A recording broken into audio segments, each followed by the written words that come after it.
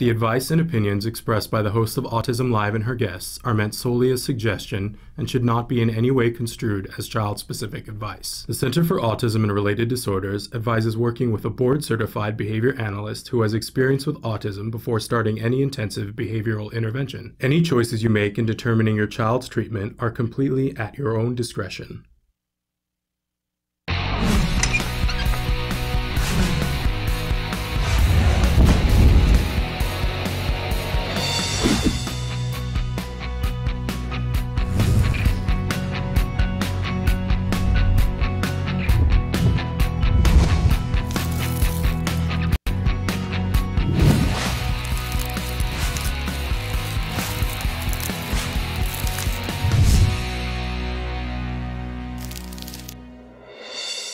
Good morning and welcome to Autism Live. I'm Shannon Penrod and we are webcasting to you live from the Center for Autism and Related Disorders headquarters in Tarzana, California.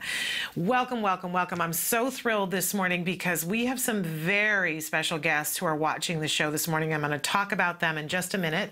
But first, I want to remind you that this entire show is meant to be interactive. We hope that you will participate with us and let us know your thoughts, feelings, concerns, topics that you want us to cover, because here we talk about autism from a 360-degree perspective.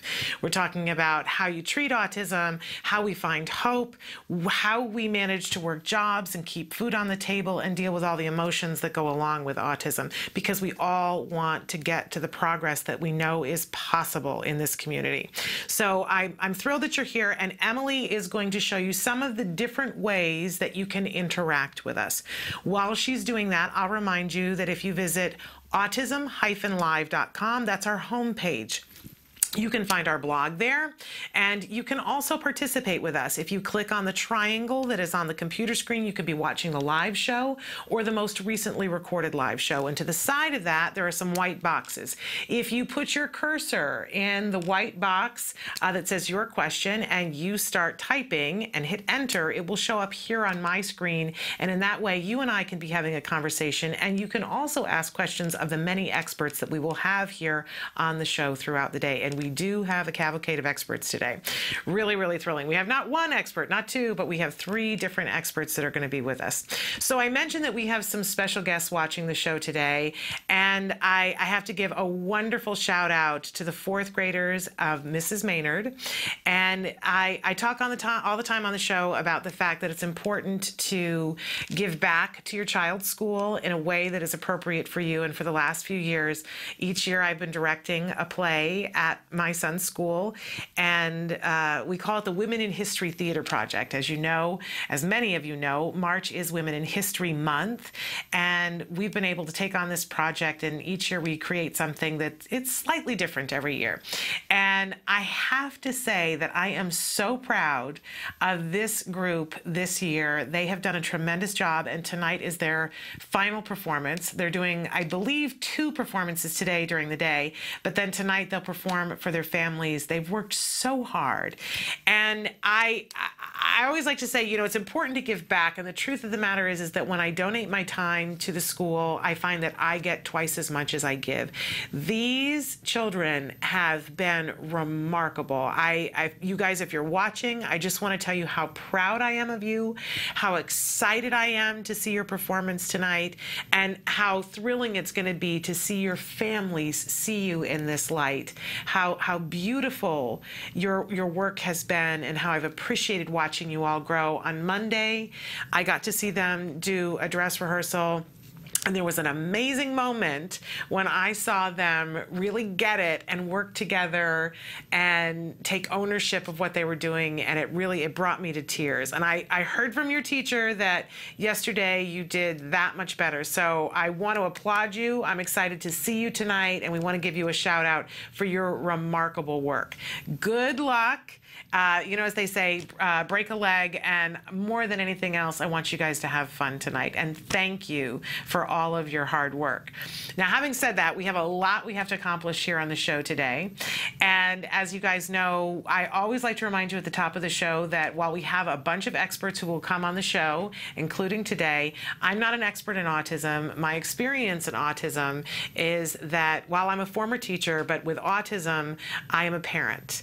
My son was diagnosed with autism at the age of 2, and he is now 10. He is my pride and joy and the light in my life, and he has been able to make tremendous progress because he had access to the right therapies. And I have a lot to pay forward, so that's why I'm here to help you to get connected with the answers that you want about autism so that you can make the progress that you want, whether you're working with a child because you're the parent, the teacher, or the practitioner, or you yourself are on the autism spectrum. We know that there is progress to be made. And one of the first things that we do at the start of the show is what we call the jargon of the day. This is when we take on one word, one phrase, one acronym, and we give you the actual definition of it, and then we give you a working definition so that you can better understand what this term means within your world. So today, our term and our phrase is one of the ones that's the most contentious, I find, in the autism community. It is DTT. Now, what does that stand for? The first time I heard it, it sounded like a bug spray to me. I'm just going to be honest, because it sounds a little bit like that, right? But DTT stands for discrete trial training. So let us bring up our actual definition of DTT. And we're pausing for a second because I don't have the right one up here. Emily, do you have it? We have a technical difficulty on my end. Emily's wonderful, so she has saved it. All right, here we go. So DTT, as I said, stands for discrete trial training. So our actual definition is training that focuses on a single cycle of behaviorally based instruction routine. And ladies and gentlemen, this is where the confusion begins, right? What on earth does that phrase mean? I have seen DTT, I understand what DTT is, and even I am confuddled by this definition, and this is why we take on jargon. So let's continue on to our working definition of DTT. DTT is a method of teaching that involves teaching one targeted behavior at a time. So if you think about trying to teach something to somebody that's really difficult, like let's say that we wanted to teach snowboarding. There are a great many things. I don't snowboard, but I know just from looking at it, there are a great many things involved in snowboarding. And maybe I could learn how to stand on a snowboard, but my balance isn't good enough, or I don't have a sense of how to make it move. There are so many different aspects of teaching snowboarding. Well, I know from watching somebody teach my son how to skateboard that one of the first things that they did was remove a bunch of elements, and they isolated just one element of standing on the skateboard. So they took out so many other distractions. There were no wheels on the skateboard that they had him start on, and they isolated that one moment so that he could get that one task. We do this all the time in life. We say we're not going to teach the whole thing at the same time. The first time that we teach people how to drive, a lot of times we don't do it in a car, right? We remove and isolate one element of the teaching moment so that we can be successful at that. And we can do that with a more complex task too. If we want to teach somebody how to dive, we're probably not going to start at 500 feet, right? We can make it condensed and have them jump off of a diving board for 3 inches to start with, right? And there are lots of different ways but really we're talking about isolating a moment of teaching, and that's what DTT does. Now, in order to get the skill completely, you would never want to just do DTT. And I think a lot of times when people see a video of someone working with an individual that's on the autism spectrum, a lot of times you see somebody sitting at a table and they're showing them something and saying, touch the car. And you see the child touch the car and everybody says, yay, that's great, because they're reinforcing the child and they're teaching them the the receptive command of what to do when somebody says touch something, and that this is a car. So they've heard it and they understand this is what I'm supposed to do, is touch the car. But if that's all we ever taught them, and this is the only way in which we taught it, we would never really get anywhere significantly, right? So it's really important to me that everybody understands that DTT is a beginning teaching task. It's not the end. It's not even really the middle. If you want to teach something that's difficult, you might start with DTT, and then eventually you're going to graduate into a real life circumstance, and you want to involve natural environment training, and then you want to work on fluency so that the individual gets to the point when they can ride down a mountain on a snowboard, or they can skateboard across a parking lot and be successful at it. You would never stop with just the DTT of it, correct? And a lot of times people misunderstand and think that ABA and DTT are the same thing. They're not at all. DTT is one element of a quality ABA program. One element. And the comparison that I always like to make is you have a car and your car has a steering wheel, right? Well, in this analogy, the car is ABA, and for DTT, the steering wheel is the DTT. So you would never want to drive your car without a steering wheel, right? You would never want to do it because it wouldn't be as productive. I think that in almost all cases, we can benefit from a little bit of DTT in teaching a skill, and in some cases we're going to need more than others. But we would never say to somebody, I'm going to drive to Vegas with just my steering wheel, because you're not going to get there, right? There's no possibility that you can get to Vegas driving your steering wheel. You need the car. So ABA is the car, DTT is the steering wheel. It's an important element of teaching, absolutely important, because it's so effective at teaching the beginnings of any skill that we want to teach, but it is by no means the be-all end-all. So when you see those videos of ABA and they're showing you a DTT moment, please know that that's only part of the picture. And I encourage you to watch the A Word so that you can see all of the elements of quality ABA. You will see some DTT, and you will see some natural environment training. You will see some pivotal response training. You will see some fluency training. All of those different things and many, many more different types of teaching skills will comprise a really quality ABA program. Okay? So having said that, we always like to kick off the show with a question for our viewers as well. And we will have a time in just a few minutes to look at your answers on Facebook. And our question today is, how has your life changed since starting ABA therapy? And I really hope that those of you who have had the benefit of having ABA therapy will take a moment to write in on the Facebook and really own what your answer is. And I will tell you that it's really great when you do this for a couple of different reasons. First of all, when you say how your life has changed since ABA has started, it's a way of really stopping for a moment and reflecting on how far you have come. I have said before that in the first year that my son was doing ABA, we were so busy and I was so worried and I was so concerned about where we were getting that sometimes I couldn't see the amount of progress that we had. And at the end of that first year, I was forced, because they were doing evaluations and the school was doing evaluations, to look at what the big picture was, how our lives had changed and how much progress my son had made. And when I was able to step back and look at it and go, oh my gosh, we're not having the difficulties that we had before, it really helped me to reinvest in what we were doing and work that much harder. And I do think that it's beneficial to do that and to express your gratitude, right? But there's a bigger picture here too, that there are many families out there who still haven't gotten ABA.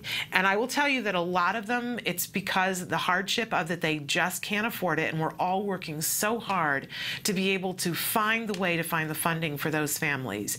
But those aren't the only families that aren't getting ABA. The real truth of it is that there are some families that are out there that have access, it even pains me to say it, that have access to ABA and have decided not to participate in it for a lot of different reasons. For some of them, it's because they can't afford the copay. They've got the coverage, but they can't afford the copay. And again, we're all pulling and working and trying to find funding sources and trying to change legislation so that that doesn't happen. But still, there are other families that could be doing ABA and aren't doing it because they don't believe that it will be effective for their children, and they need to hear our voices. They need to hear from all of us what we went through and how much better our lives are for having done this. There are some who have heard incorrect information or I recently was at an event and spent a good half hour talking to a parent who said, I'm not uninterested in ABA, but my wife has looked at some of the videos online and she doesn't think that it's realistic or that it will really help my child. And again, you know, I had to stop and say, I'm going to guess that what your wife saw was DTT, and anybody who just sees DTT will say to themselves, I don't know how this gets you to the point where your child can do the things you want to do.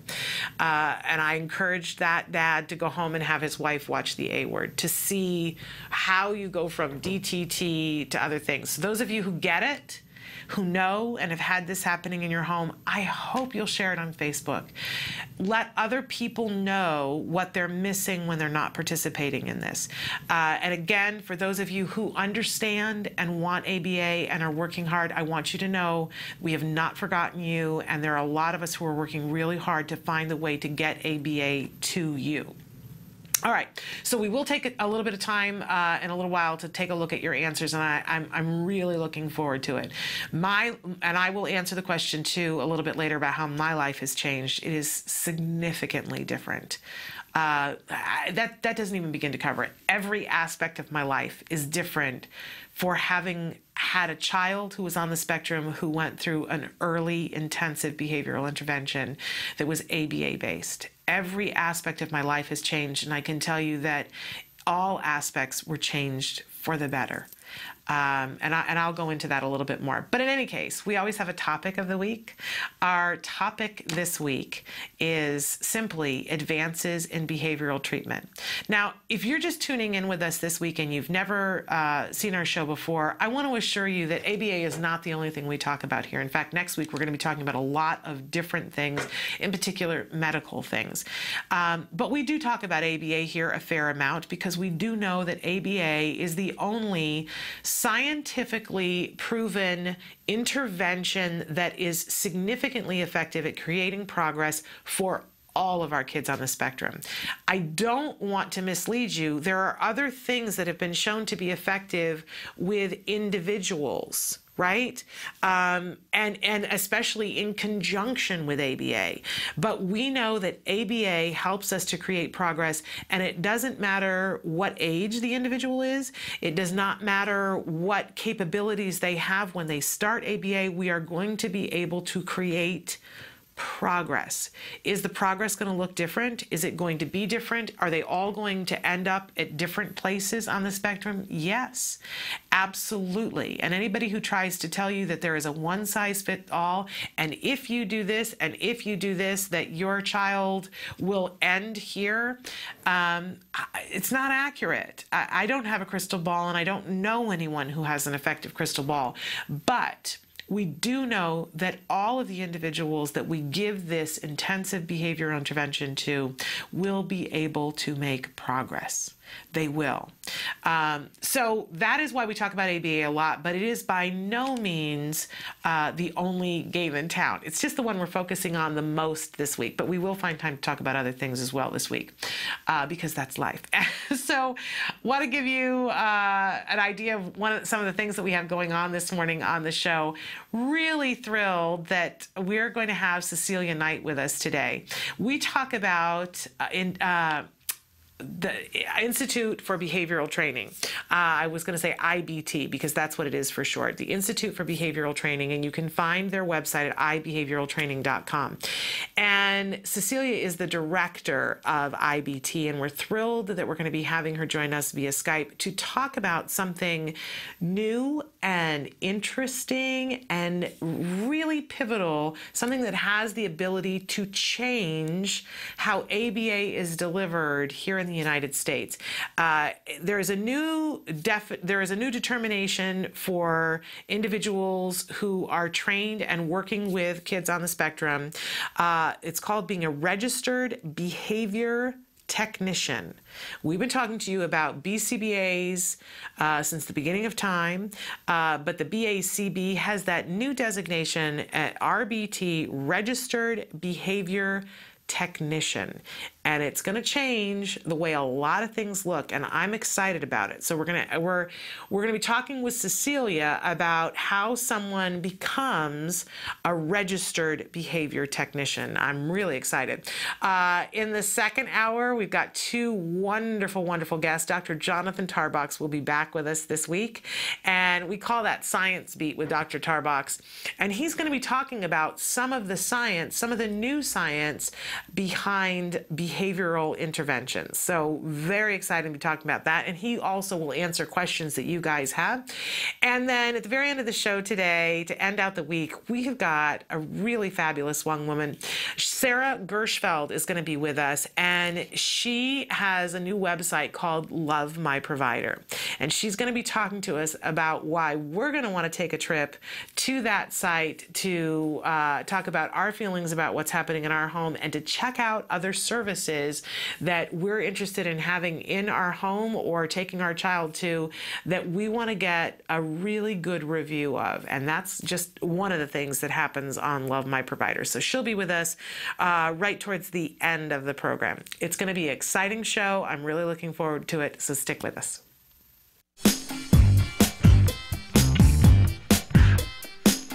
Hi, I'm Ryan with Autism Research Group. We study ways to improve the lives of kids with autism. One of those ways is teaching safety skills, such as what to do if they get lost. We hit the streets to find out if anybody knows the correct answer on how to teach a kid what to do if they get lost.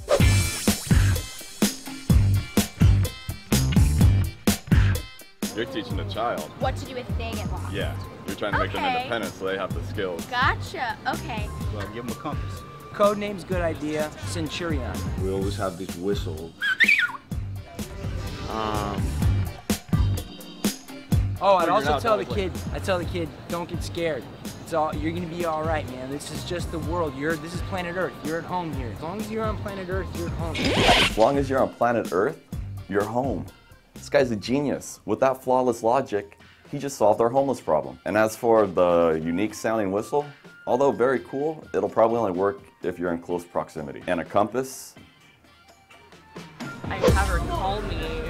Yeah, she doesn't have a phone. Parents are like, you're too young, you don't need a phone. Establish some sort of like meeting place. What if they can't find a meeting place? Because sometimes the kids get nervous when they get lost. Yeah. So like a backup plan, plan B. Yeah, I don't know. No, not really. Let them go and find a new kid. Or Yeah, I've got a different one. Yeah. There's not much you can do. There is stuff you can do. Like, That's right, there is stuff you can do.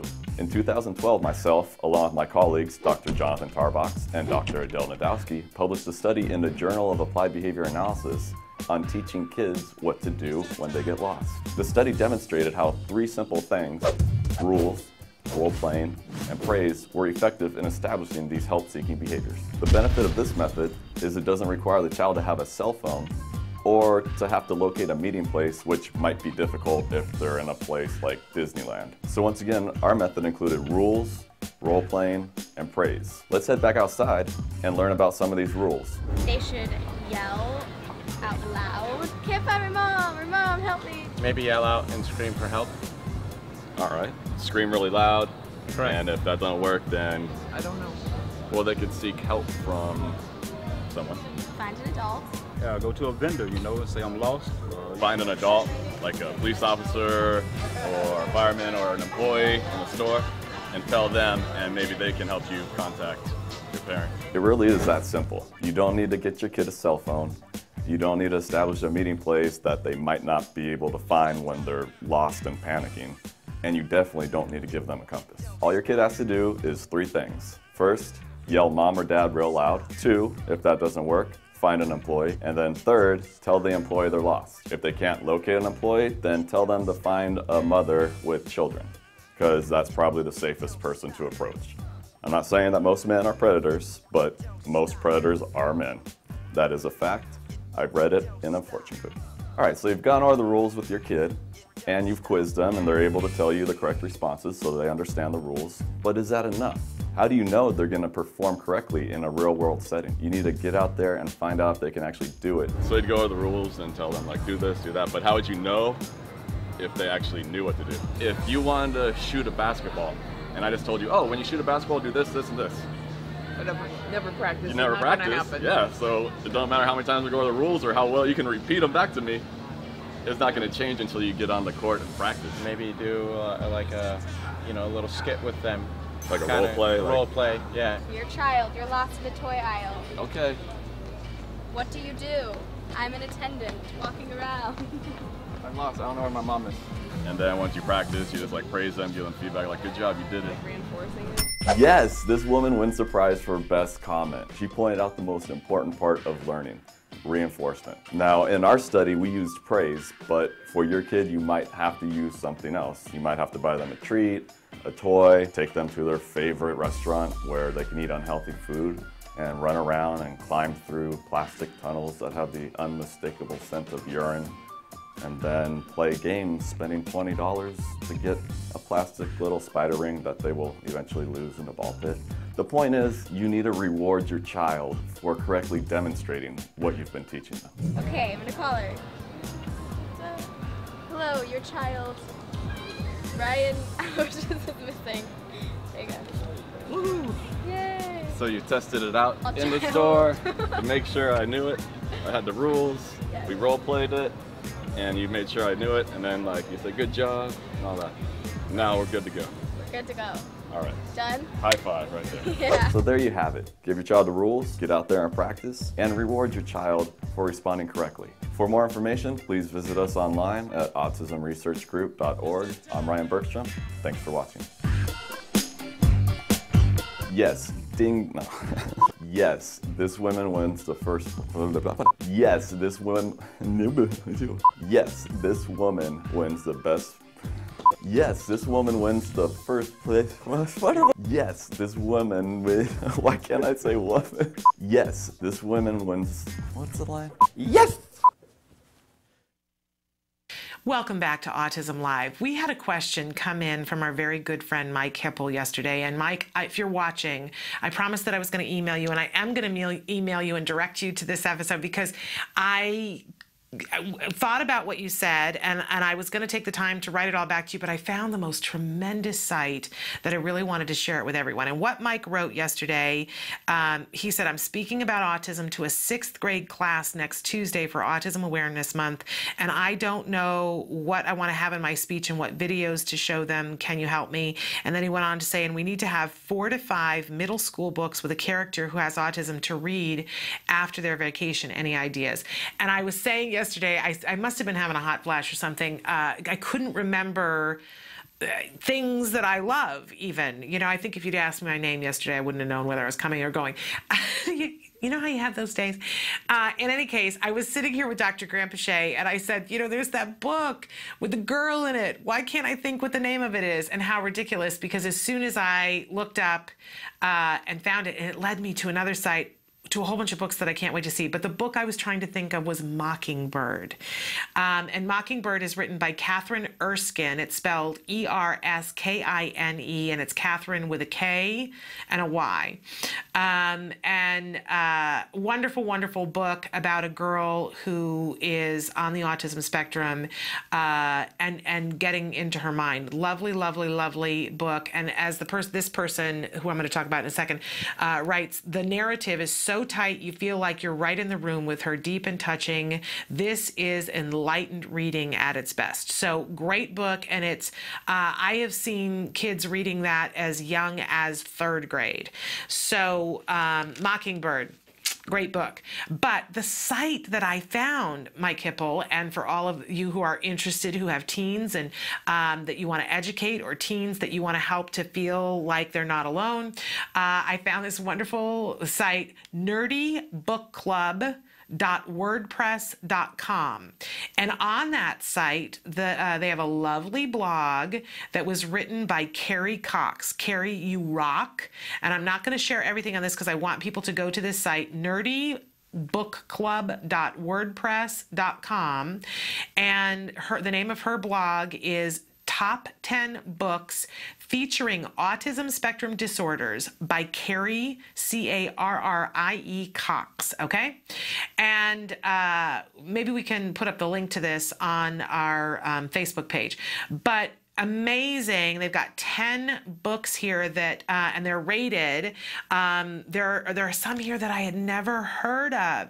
There's one called Anything But Typical, and that's included in middle grade fiction. I had heard of Al Capone Does My Shirts, but I've not yet read it. The London Eye Mystery, which looks really good. They talk about Mockingbird, and this Rules, which is a Newbery Honor book, and she says it's probably the most widely recognized in the category. Readers will sympathize and cheer during Catherine's journey to understand and accept her little brother David, who is autistic. So if you have somebody in your family that has a sibling issue and they're a middle schooler, this is going to be a great book. She goes on to say sibling issues and family dynamics are at the core, so every reader can relate. I just am absolutely thrilled by this long list of books.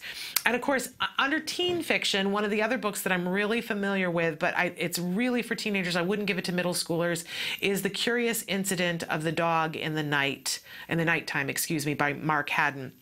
A great, great book, and I really encourage parents. It's a great read, first of all. It's a mystery, and the leading character is on the spectrum, and it's told from his point of view. And the author is not someone who is on the spectrum, but my goodness, for people who are very visual thinkers, you need to read it. It's a very exciting book, but there are some very adult issues in that book, so I would not give that to anyone unless they are a much older teen or an adult.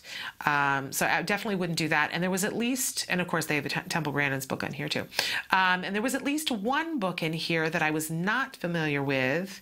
It's called Freaks, Geeks, and Asperger's Syndrome, and this is not a fiction book, but I guess that there are elements of fiction in it because it's told from a narrator's point of view, but the person who wrote it is actually 13 years old and on the spectrum. And I understand that it's really fun and a good read. So there are some books for us to read in that middle age range. So let us know if you've read any of these books and you love them, or if you've had your child read them. And I do recommend, if you're looking for a book for your child, that you read it yourself first or read with your child. There is nothing more exciting than reading with your child. It's something that I thoroughly, thoroughly adore.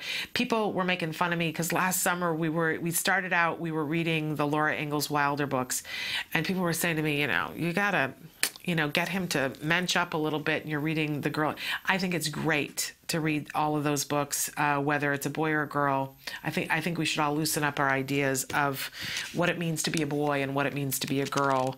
And he learned so much. We did not get through all of them yet. And of course, the book, and we read this years ago, and I want to reread it with him again, but, you know, my favorite book of all time, the great Madeleine L'Engle, A Wrinkle in Time. And I will say that I think everyone should have to read A Wrinkle in Time, but if you have boys, there is a lesser known of her books that it's not considered part of the Wrinkle in Time trilogy, but it still involves the same family, and it's called Many Waters. Really a book that boys get into, and it's all about the two boys travel back in time to be there when Noah is getting ready to load the ark. It's a little out there, but it's very interesting. It's a good read. And that's Madeleine L'Engle, the late great Madeleine L'Engle, who I'm so thrilled that I had an opportunity to meet ever so briefly before she passed away. Brilliant woman. All right, we're going to take a break. We're going to come back and look at some of your answers to the question of the day. We asked you, how has your life changed since starting ABA therapy? And we've had some people be honest, and one of them in particular that I want to talk about what she said, because it's what a lot of people say, and I want to help to see if we can't shift this. So stick with us. We'll be right back.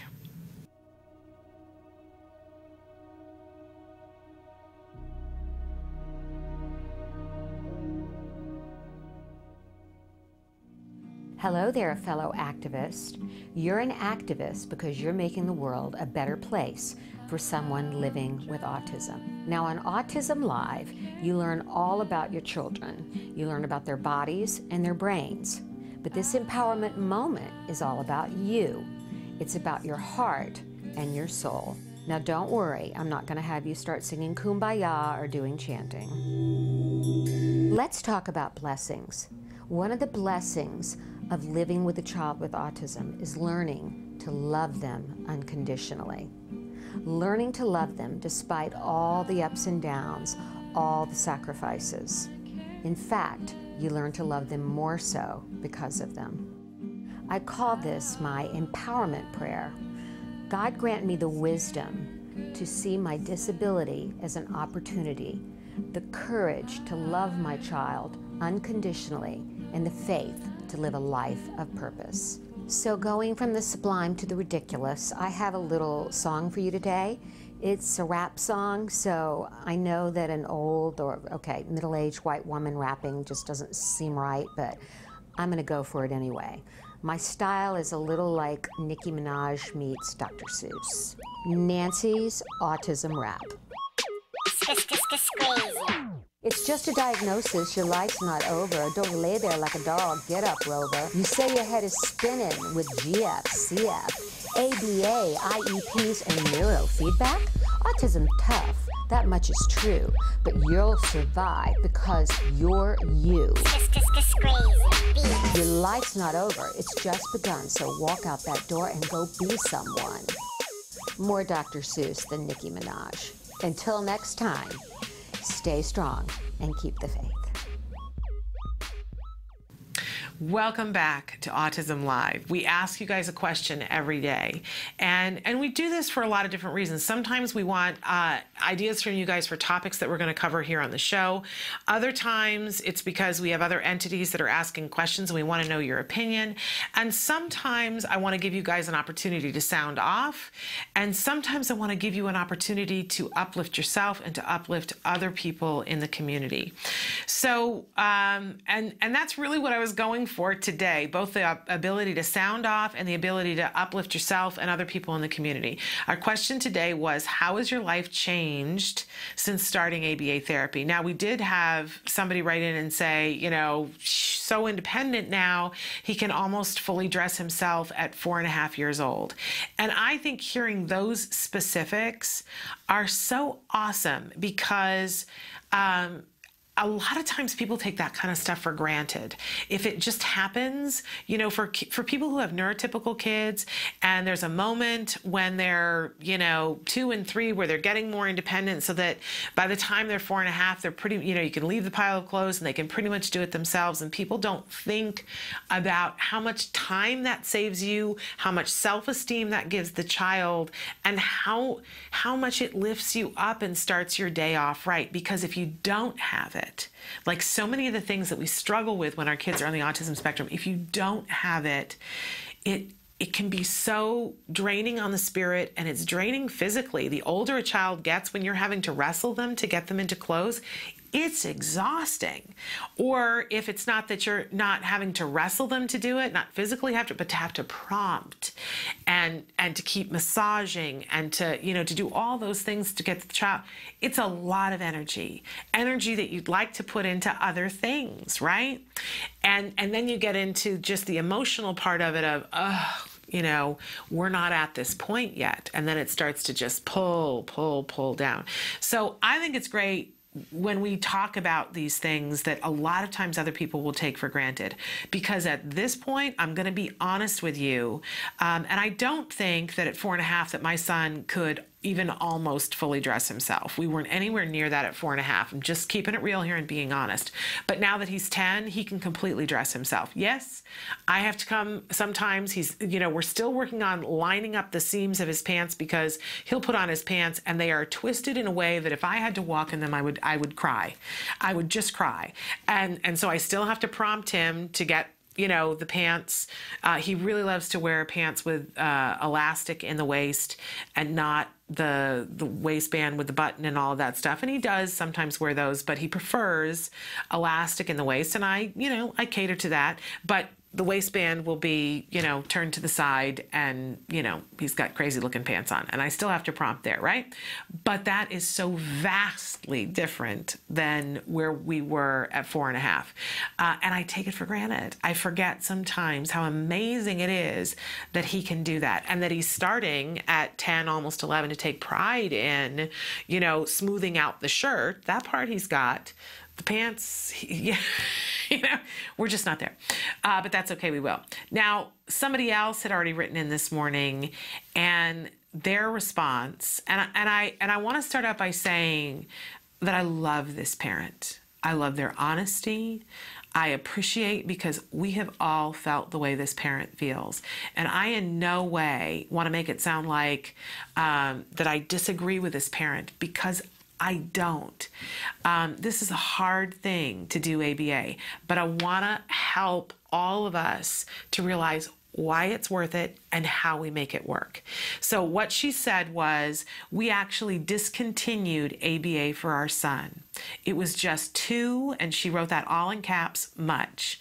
He was having a really hard time going to school all day, then immediately to therapy for a few more hours. He made a lot of progress during his summer sessions of ABA, though. I just wish there was a way to get it without adding hours to his already stressful work day. And she made a face, right? So sending you an air hug, because we have all felt that way, right? It is a lot.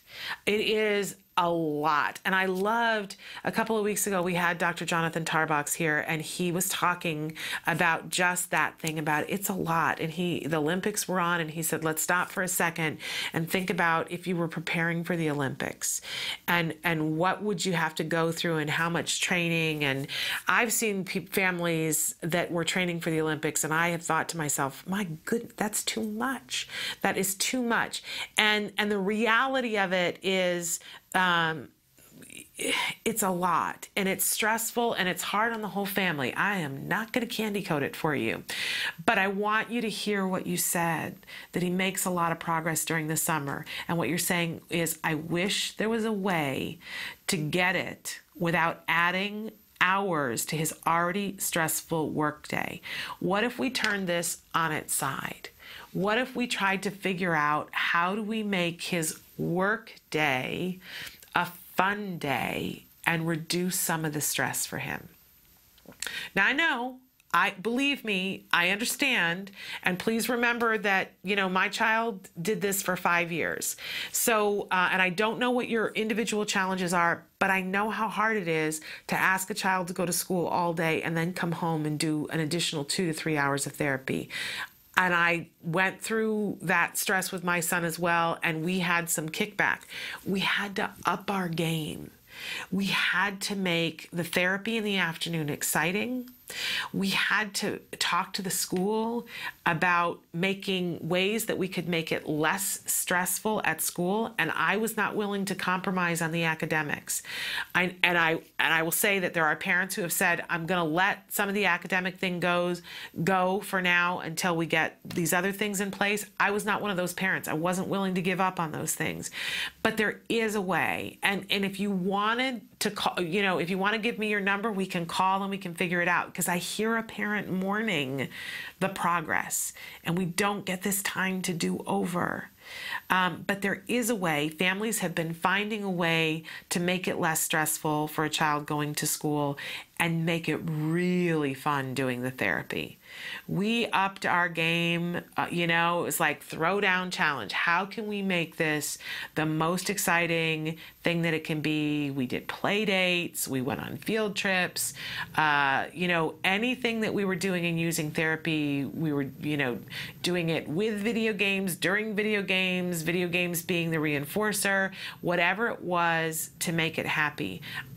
I'm confident that there's a way, and I see your half frowny face, and I hear you saying that the progress was made. So my question to you is, would you be willing to open your mind to see if there's a way that we could achieve the very thing that you're wishing for, which is to find the way to make it all work and not add hours of stress to your child? I believe it can be done.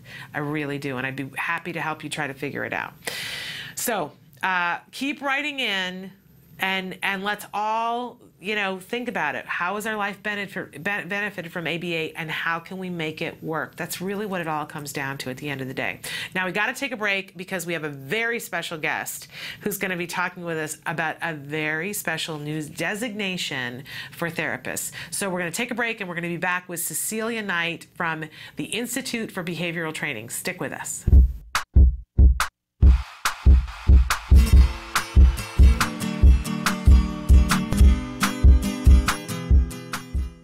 Hi guys, welcome back to Smarty. This month we're going to make some gluten-free Play-Doh.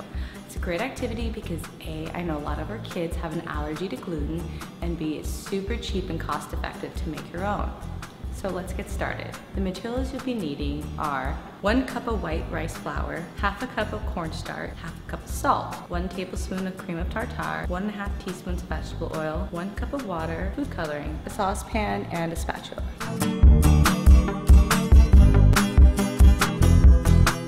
So as you guys can see, I'm in my kitchen because I'm going to be using the stovetop to make the Play-Doh. First what I'm going to do is I'm going to take my pot and fill it up with all the dry ingredients, okay?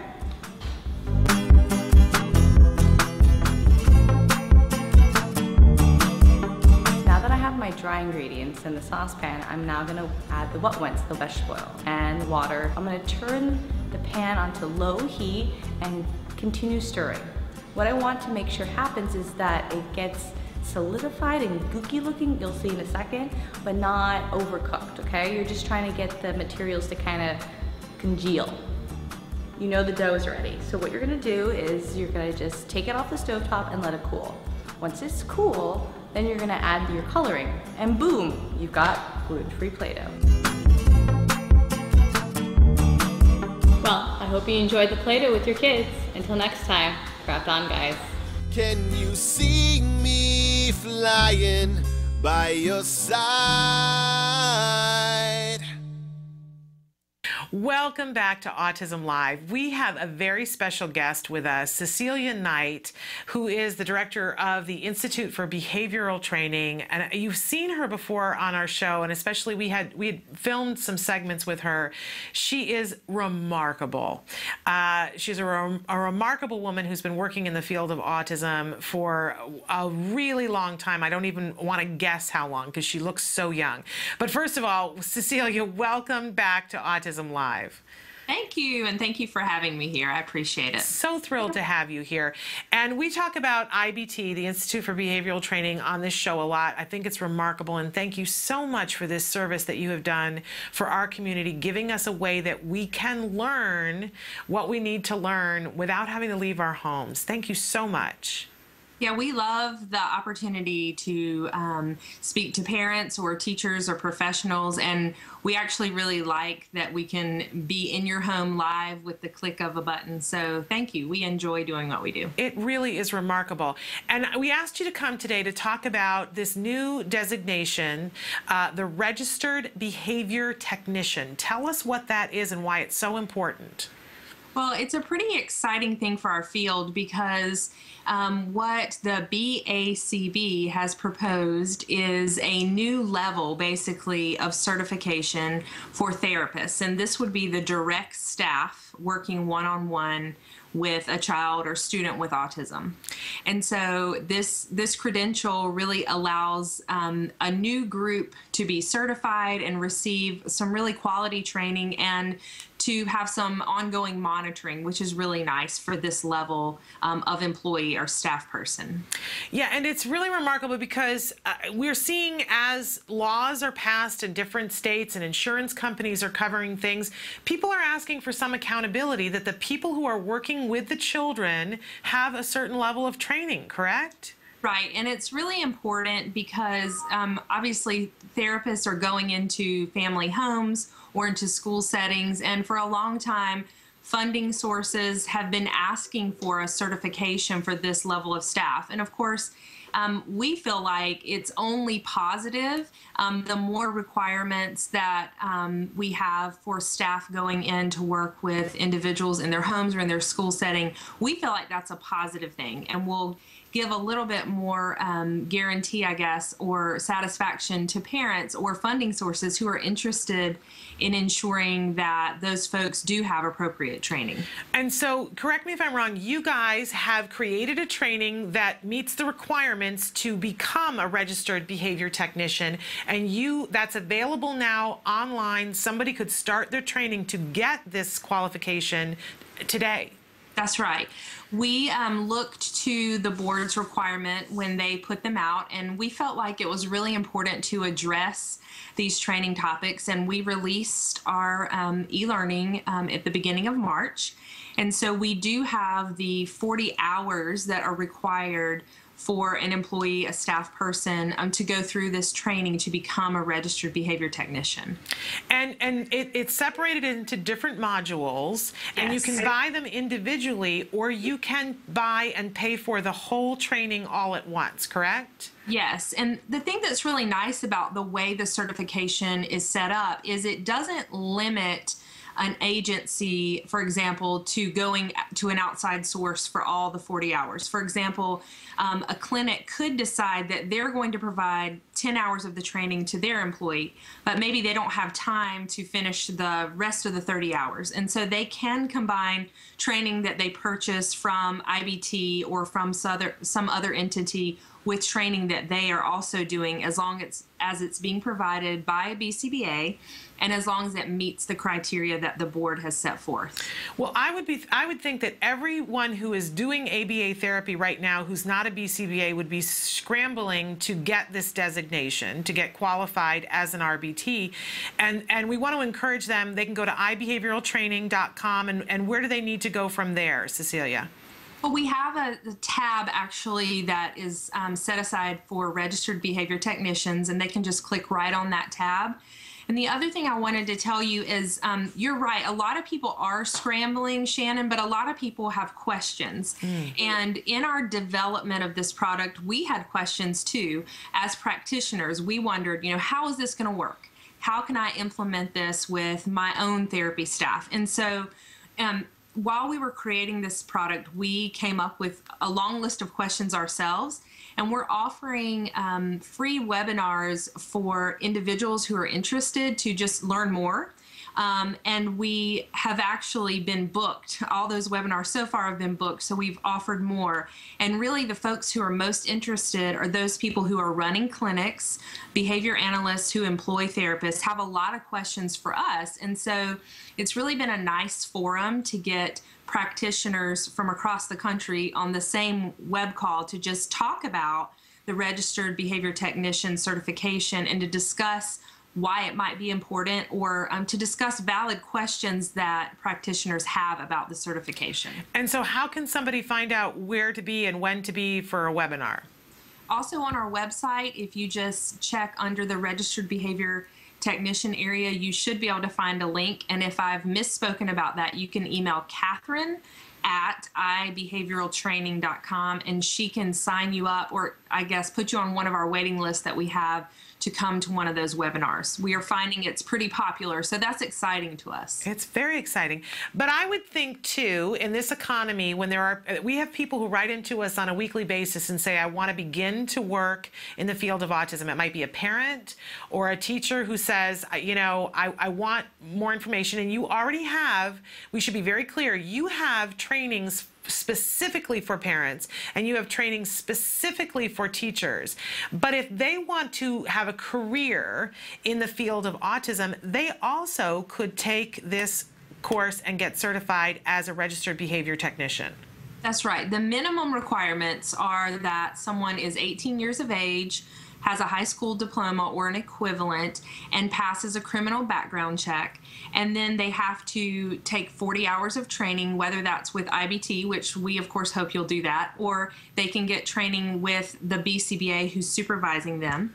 And then they have to pass a competency, which is really a nice feature of this certification because it ensures that individuals actually can implement the information that they've learned with an individual with autism or with any individual that they're working with. And then they pay a $50 fee, and if they've completed all those requirements, then the board will certify them as a registered behavior technician for 1 year. Love it. And then I imagine that there will be continuing education credits down the road that they'll have to do to renew their license. Exactly. Or certification. Yeah, the feature that's so nice and I think will help parents really get on board with this is that it requires that that registered behavior technician be affiliated with a BCBA. So they have to be continually gathering mentorship from a BCBA throughout the year.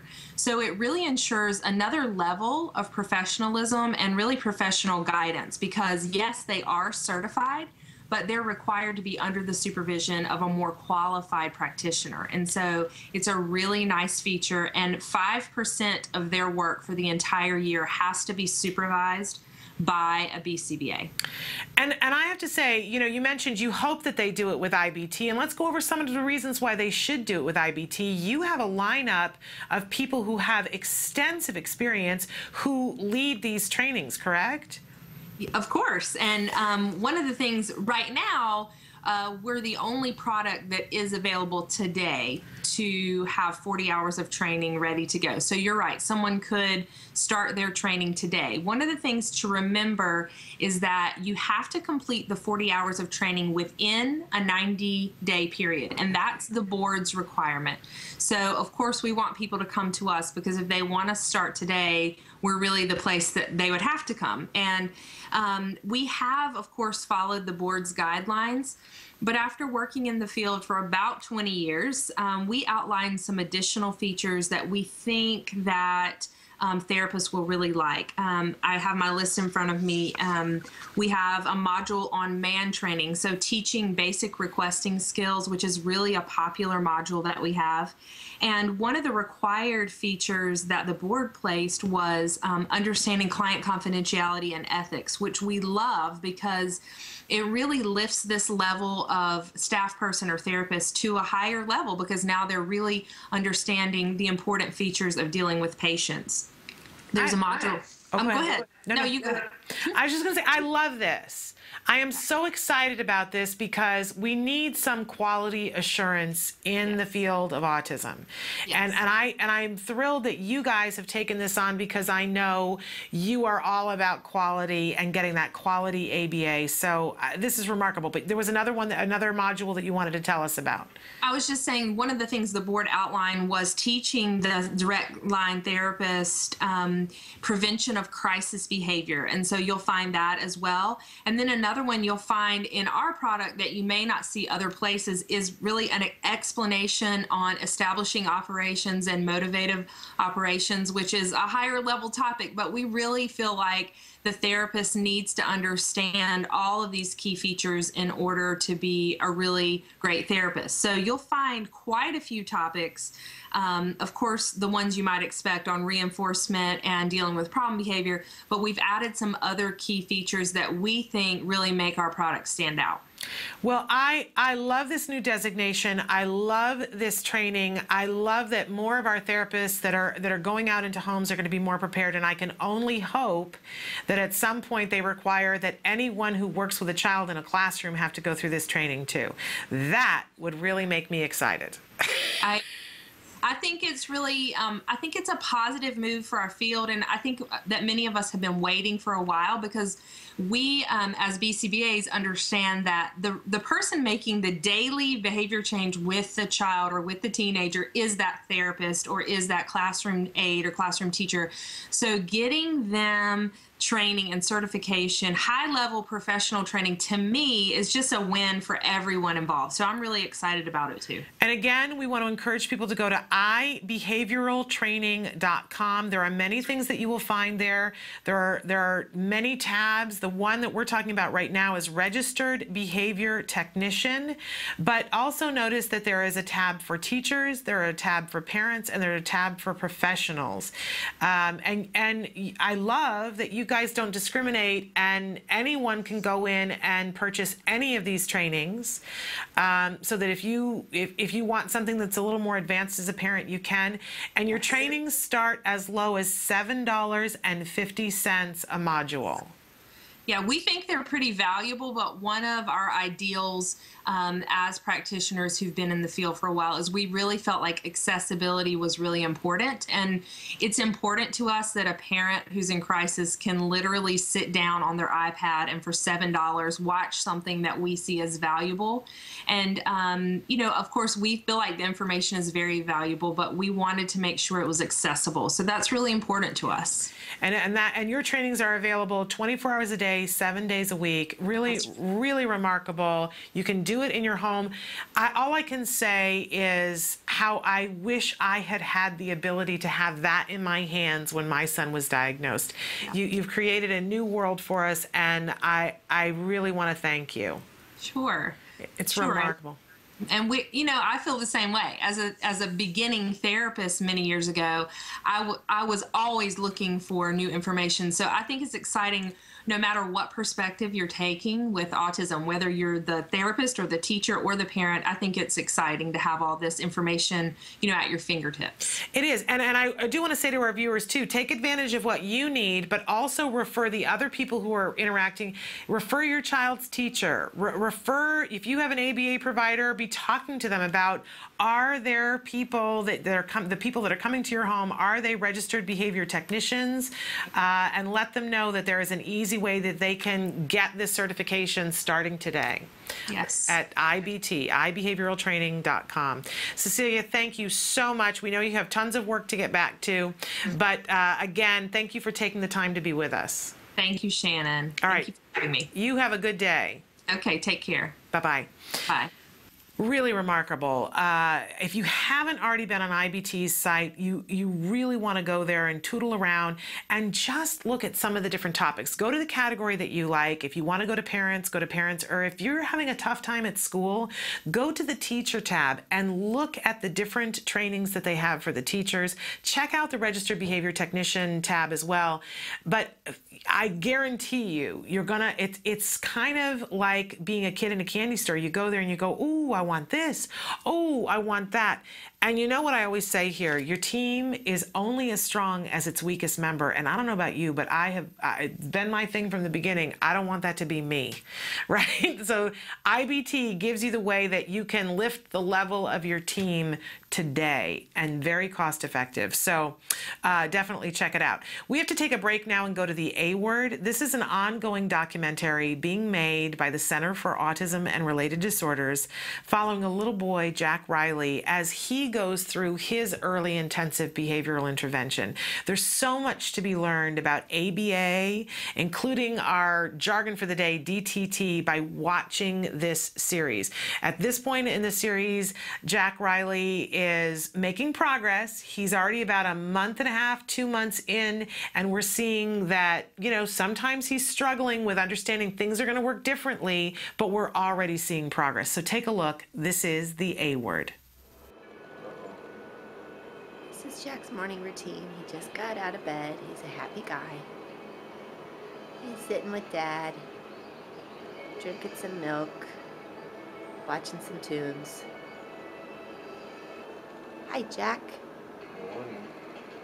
Good morning. How old are you, Jack? 2. How old are you, Jack? Can you say good morning? Doogie. Good morning. Doogie. Good morning. Doogie. That's good. That's good. Sometimes he arranges the coins lately. It's been used to just put them straight in the piggy bank, and now he likes to play with them and arrange them.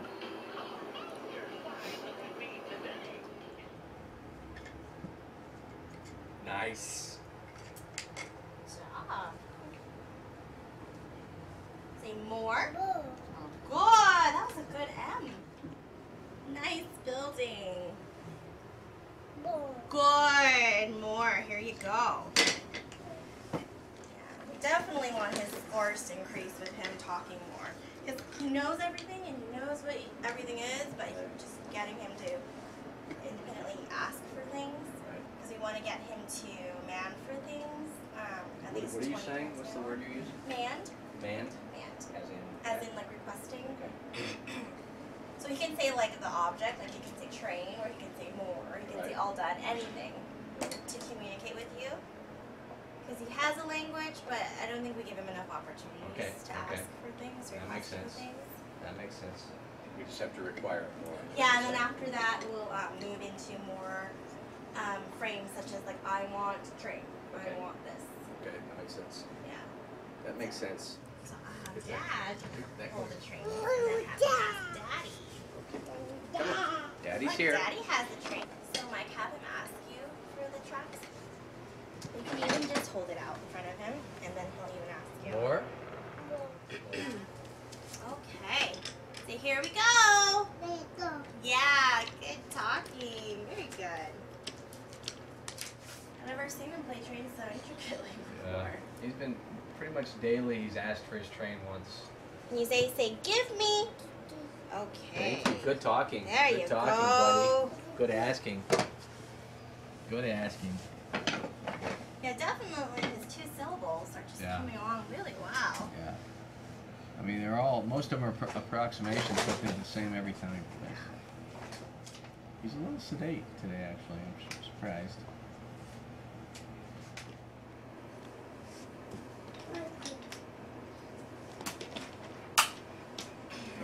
Excuse me. He gets concerned when I sneeze and cough. Daddy, are you okay?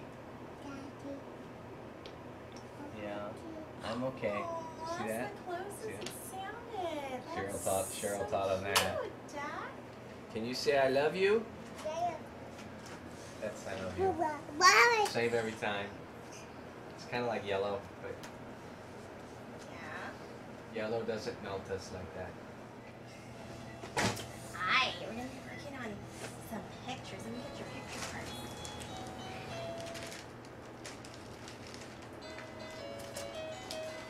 What is it?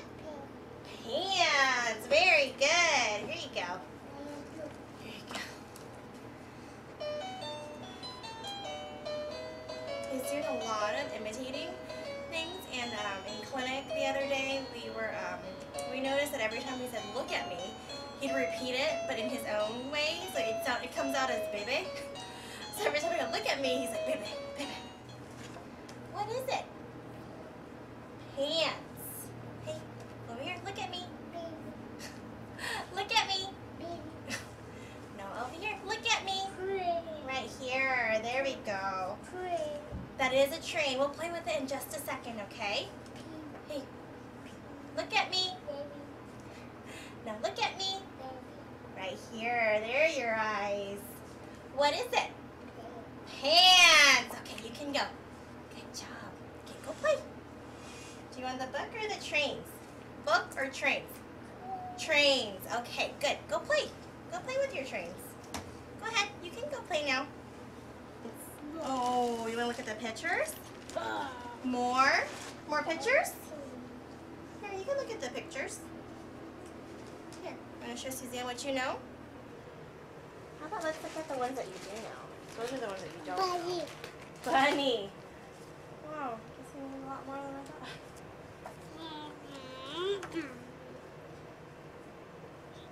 What's that one? Fish. Oh, this one. Da da da da da da da da da da da. Shot. You are so smart. Tiger. Tiger. Nice. Good job. Okay, what else? What's this one? Ellie. Ellie. Oh, it's getting closer. Elephant. Getting closer. Lion. Lion. You do know a lot of animals. Between last week and today, Jack is able to label more cards. He's interested in identifying the images and consequently building his vocabulary. As the weeks progress in his ABA therapy, so has his skills. In 2 months, he's gone from babbling to enunciating certain words clearly. With prompting, he's able to practice appropriate speech when playing and requesting objects. Eventually, the prompting will fade and he will do it on his own. Each new skill acquired builds on the previous one. You're interested again? Here, why don't you go over there? Go over here and you can see better. Train. What's that? Train. Ooh, you want to move it for me? Show me your train. Say choo-choo. Yeah, move it. Welcome back to Autism Live. Just want to take a second to talk about what we're seeing there, and kind of how that jives with everything we've been talking about this week and what we were just talking about with Cecilia Knight.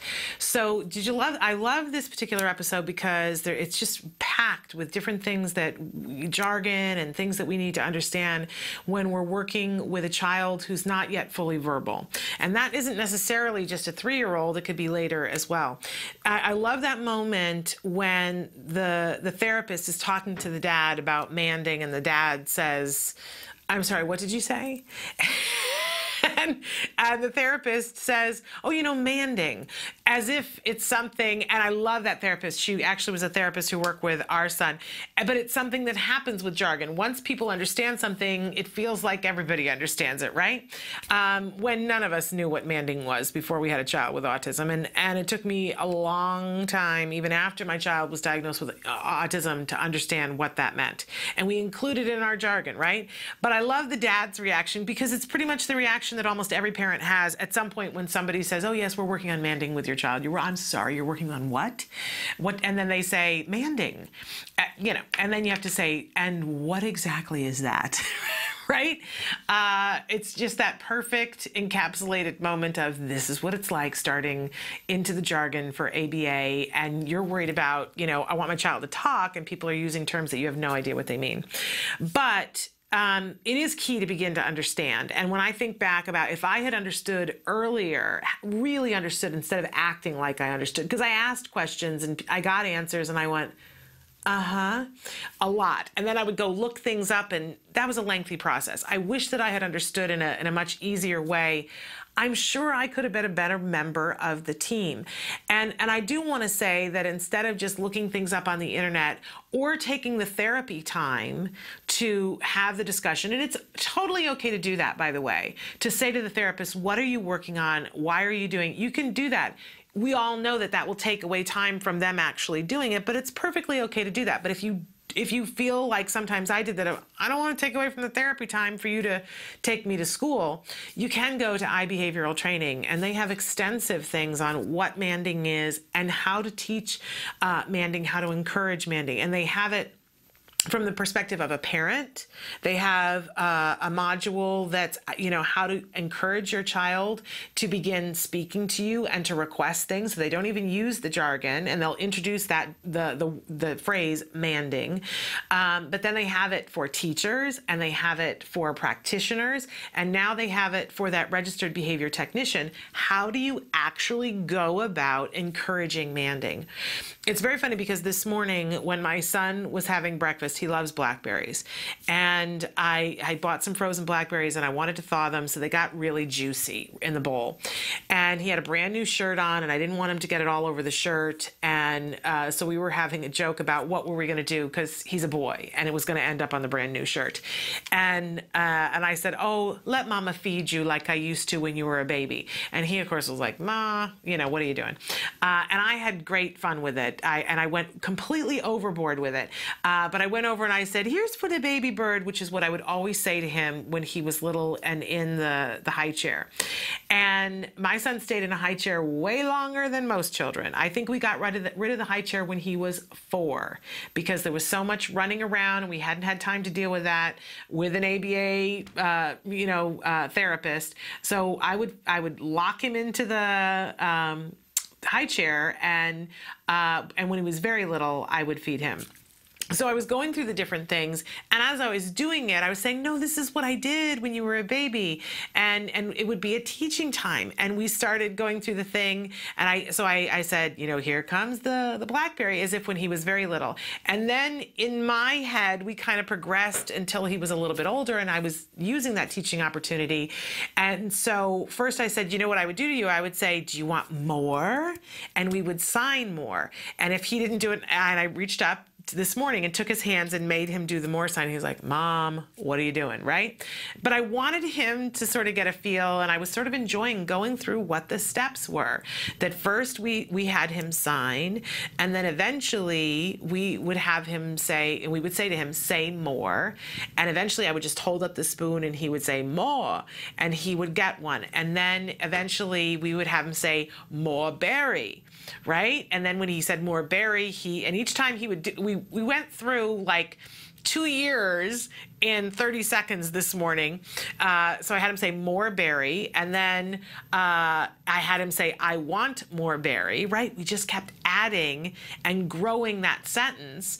And then eventually it was he would get the berry, and then he would have to say, thank you. And then he would have to say, I want more berry, please. And then, Mom, can I have more berry, please? Right?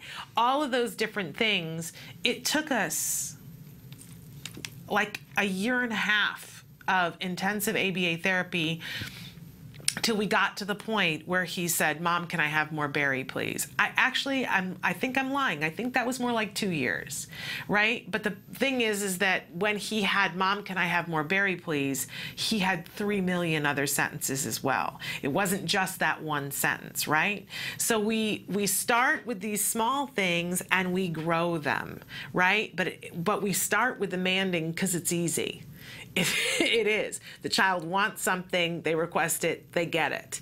And children get that, and they will start, it multiplies upon itself. But learn how you get it to multiply on itself by going to iBehavioral training. Watch what it does on the A word, and then when you want to be able to do it, go there. Go to iBehavioral training. I believe that that's one of the $7.50 modules. Treat yourself with it and watch that grow and grow and grow. You'll want to do another one. It's addictive. All right. We are going to take a short break, and then we're going to be back with more of Autism Live. Stick with us.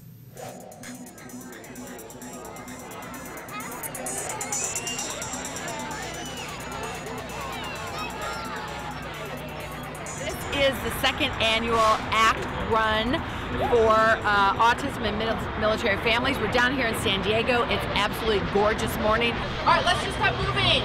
Let's move those feet. I know it's a little chilly. Some of you are just arriving. Hey, you guys are looking good, and I want to remind you, you are running to raise money for an amazing cause. Our military families with a child of autism. You guys are heroes. Thank you. So are you ready to run? Go!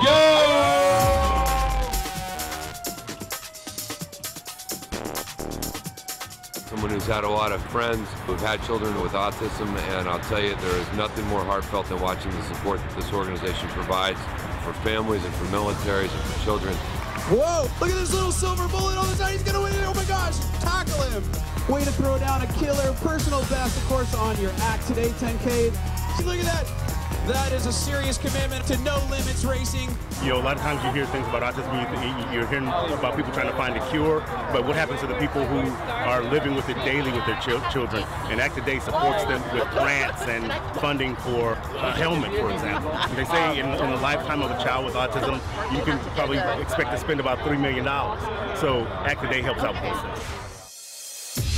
1 in 88 military families have autism. That's entirely too much. We have an autism epidemic.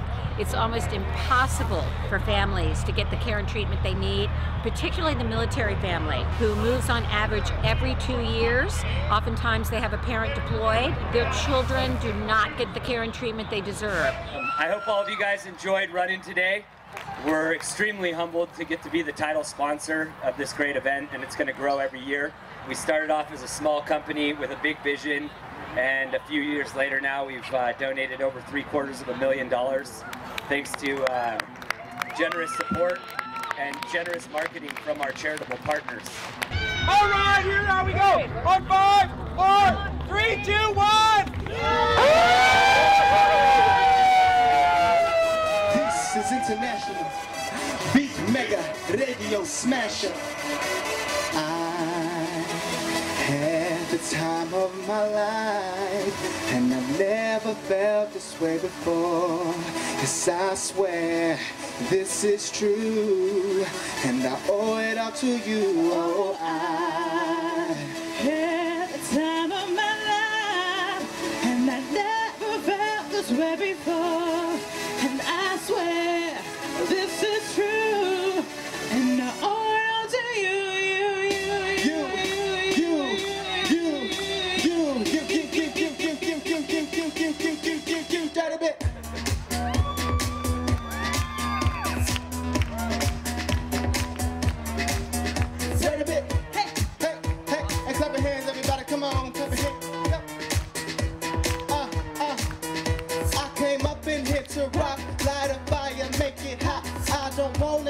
Pictures, I just wanna make it pop. I was going to get wild.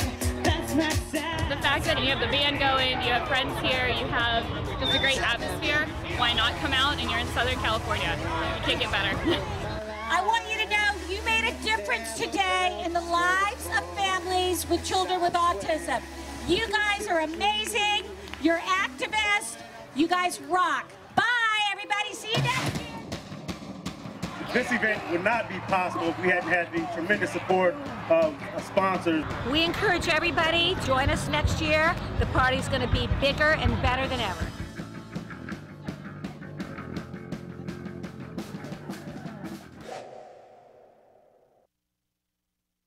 Welcome back to Autism Live. We are so thrilled and so fortunate and beyond belief lucky because we have Dr. Jonathan Tarbox here with us in the studio. Now, he is the head of research and development for the Center for Autism and Related Disorders, and he's also the director of the Autism Research Group. And this is something that we have you speak about on a regular basis because it's an amazing organization. Thank you. And we talk about we'll introduce news stories about research all the time on the show when we don't have you here. And from time to time, we'll go back and ask you to give us information because research is an important part of autism, yes? Definitely, absolutely. And there are a lot of things that we tend to cover a lot of the research stuff when we do Let's Talk Autism with Shannon and Nancy. We're two autism moms. We don't, I mean, we should never be let loose in a research study to try to figure out the heads or tails of it, right? But I think that's most autism parents. Of course, that's all parents. We're looking at it and CNN says X and we listen to the headline and hopefully we listen to the, the opening paragraph, but our ability to discern and figure out what's going on is not what it should be, or certainly, it's certainly not at the level that you can understand. But we have a frustration sometimes because we look at it and go, Nancy and I have an expression saying, well, that's the duh heard round the world, right? A new study that we covered today, or earlier this week, said that teens on the autism spectrum are more likely to be bullied than their neurotypical peers. And Nancy and I said, well, there's a big duh, right? Don't we already know this?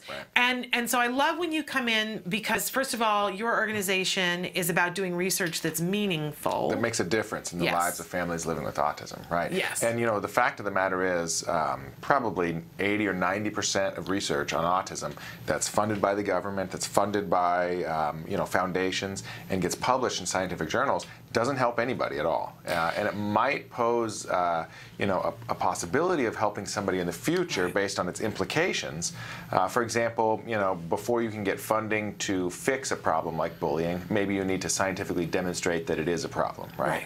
And that's all well and good, but still, at the end of the day, okay, how long does it take to demonstrate the obvious? And how many millions are we going to spend on demonstrating the obvious before we actually, how about just help somebody or fix a problem? That's a very important aspect of research, and that is what your organization is devoted to. That's right. We should say, though, that, you know, so often in order to get somebody to fund something, you know, a research study will come out and they'll say, but we need to know more. And there have to be more research studies, and then it has to be replicated. And there are rules in the scientific community before we can say, beyond all shadow of a doubt, that X times Y equals 32A, right? Right, exactly right.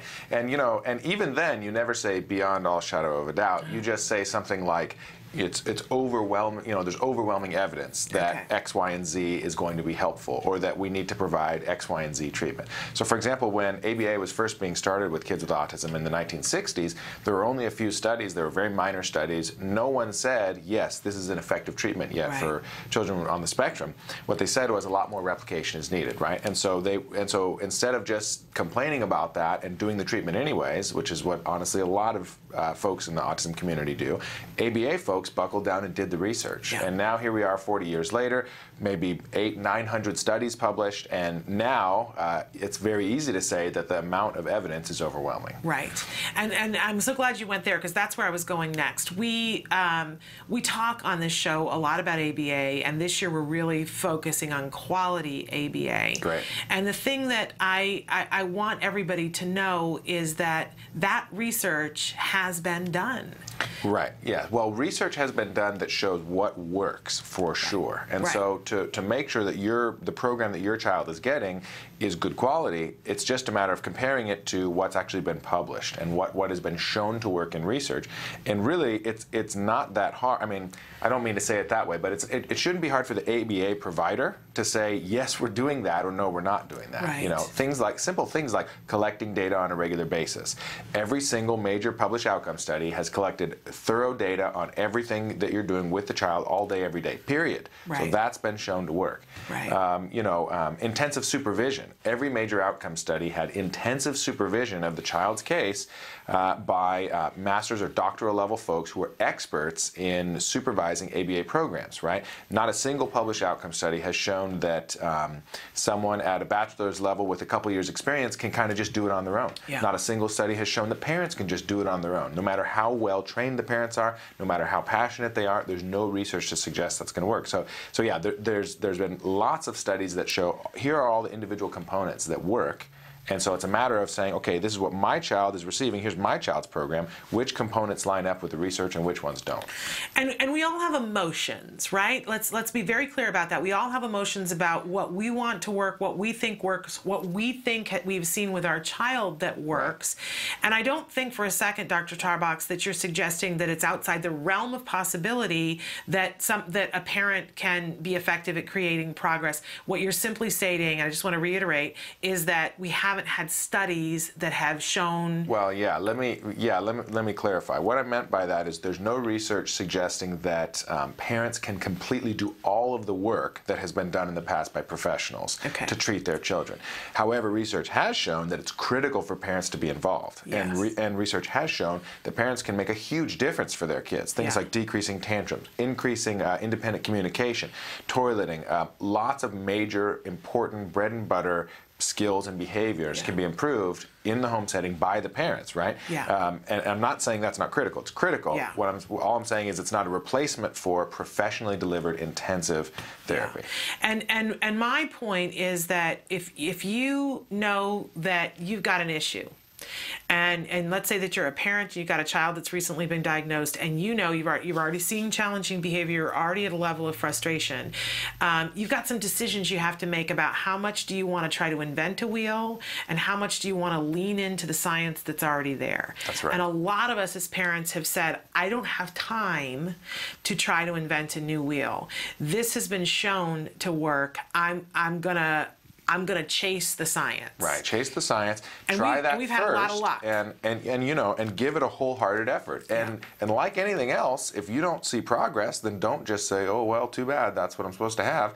Demand progress, right, for your child. And if that provider is not producing, or if that treatment approach is not producing it, ask for a different provider. Ask for a higher quality provider. Interview some others. Ask what their qualifications are. And eventually, maybe I suppose it's possible that their kid just isn't going to learn in an ABA program. I've never seen that even once, but theoretically, I guess even that's possible, right? And maybe it's time to learn, seek out something else. And one of the reasons why I'm asking you to go back over this was we had the question of the day today. The question of the day today was, how has your life changed since ABA started? And we've had some people write in and say, oh, you know, my child's more independent, my child's this. But we, of course, have had some people who have written in and said, we did ABA and we stopped. Right, sure. Because, and overwhelmingly they say, it was hard to make the rest of our lives work. And and we talked about what one parent had written in, and that now we've had another parent who's written in and said, you know, it was just so complicated and they got so frustrated. And I want other parents they're watching to know I had frustration, and our lives, I'm not candy coating it. Our lives, I always would say, somebody picked up our house and shook it, and then there were a whole bunch more people in the house, right? And there were ramifications to that, and it was not a tea party. No.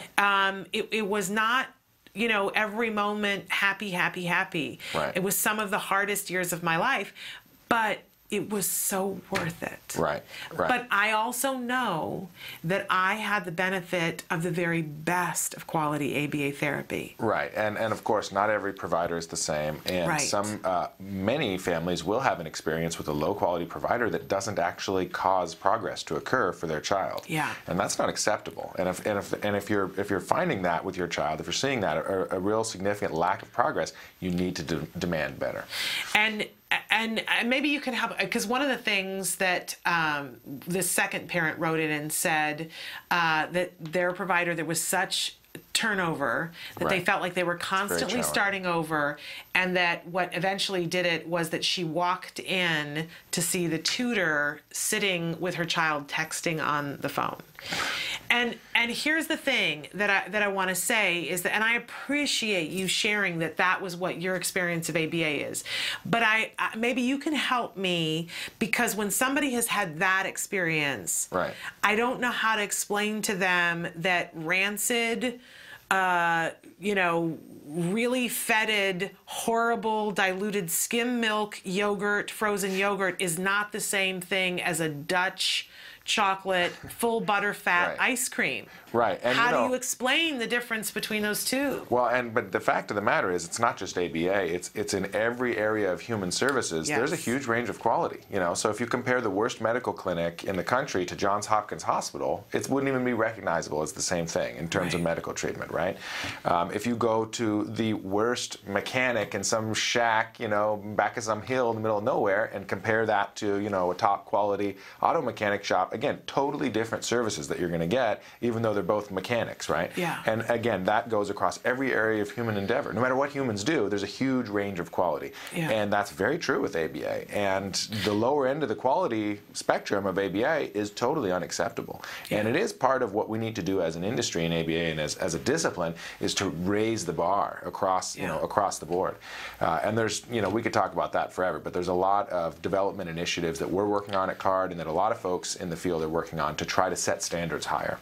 And I will say this too, you can be with a really quality ABA provider with a fabulous BCBA and a team of rock star therapists. You're still going to have some turnover, Sure. and you're still going to train, and every once in a while you're still going to get a therapist that is not the therapist that nedes to be working with And your it's kid. totally fine to request that therapist to be changed. And you should, and you must, but my heart bleeds for these parents who have stopped something that really their child has the benefit of, and they don't even know that they've stopped a bad thing and haven't ever had the good thing. Well, and there's multiple different things that could be going on. It could be that the quality of their program was so lousy that their child wasn't progressing, and that would kind of make sense to stop that. If you didn't know any better, if you think, well, yeah, that's ABA, then yeah, get rid of it. You know. Yeah. So it could be that they just needed a better provider. But another point that maybe one of your viewers raised is just this issue of disrupting your life, where it totally turns your life upside down, even if it is good quality, even if your child is making progress. If that means that no one else, none of the other kids in the house get to feel special, or the husband or wife never get any time alone because all their time is spent planning for the program, you know, et cetera, I get that. That's, you know, that can be disastrous in itself. And so, you know, when I talk to families about this, I always go back to the Olympic athlete training analogy, and that is, what if you thought your kid had a shot at being a gold medal gymnast or a gold medal skier? What would you do for your family to give that gift to your child, right? And if you really thought there's a decent chance they have a shot at that, what would you do? And what families do in those circumstances is a lot like what we do in ABA. And that is the whole family rearranges their whole life around this project. And it's key to make, you know, all the siblings feel involved. It's key to involve all the parents, siblings, grandparents, everybody, so that they have a special and important role. So that they're not just, you know, pushed aside, I'll deal with you in a couple of years, honey, when I have time, but rather bring them in, give them a job or a task that makes them feel special and that is genuinely critical to the whole project. And just acknowledge that you're going to be tired for 3 or 4 years. You're not going to feel well rested and sane for years.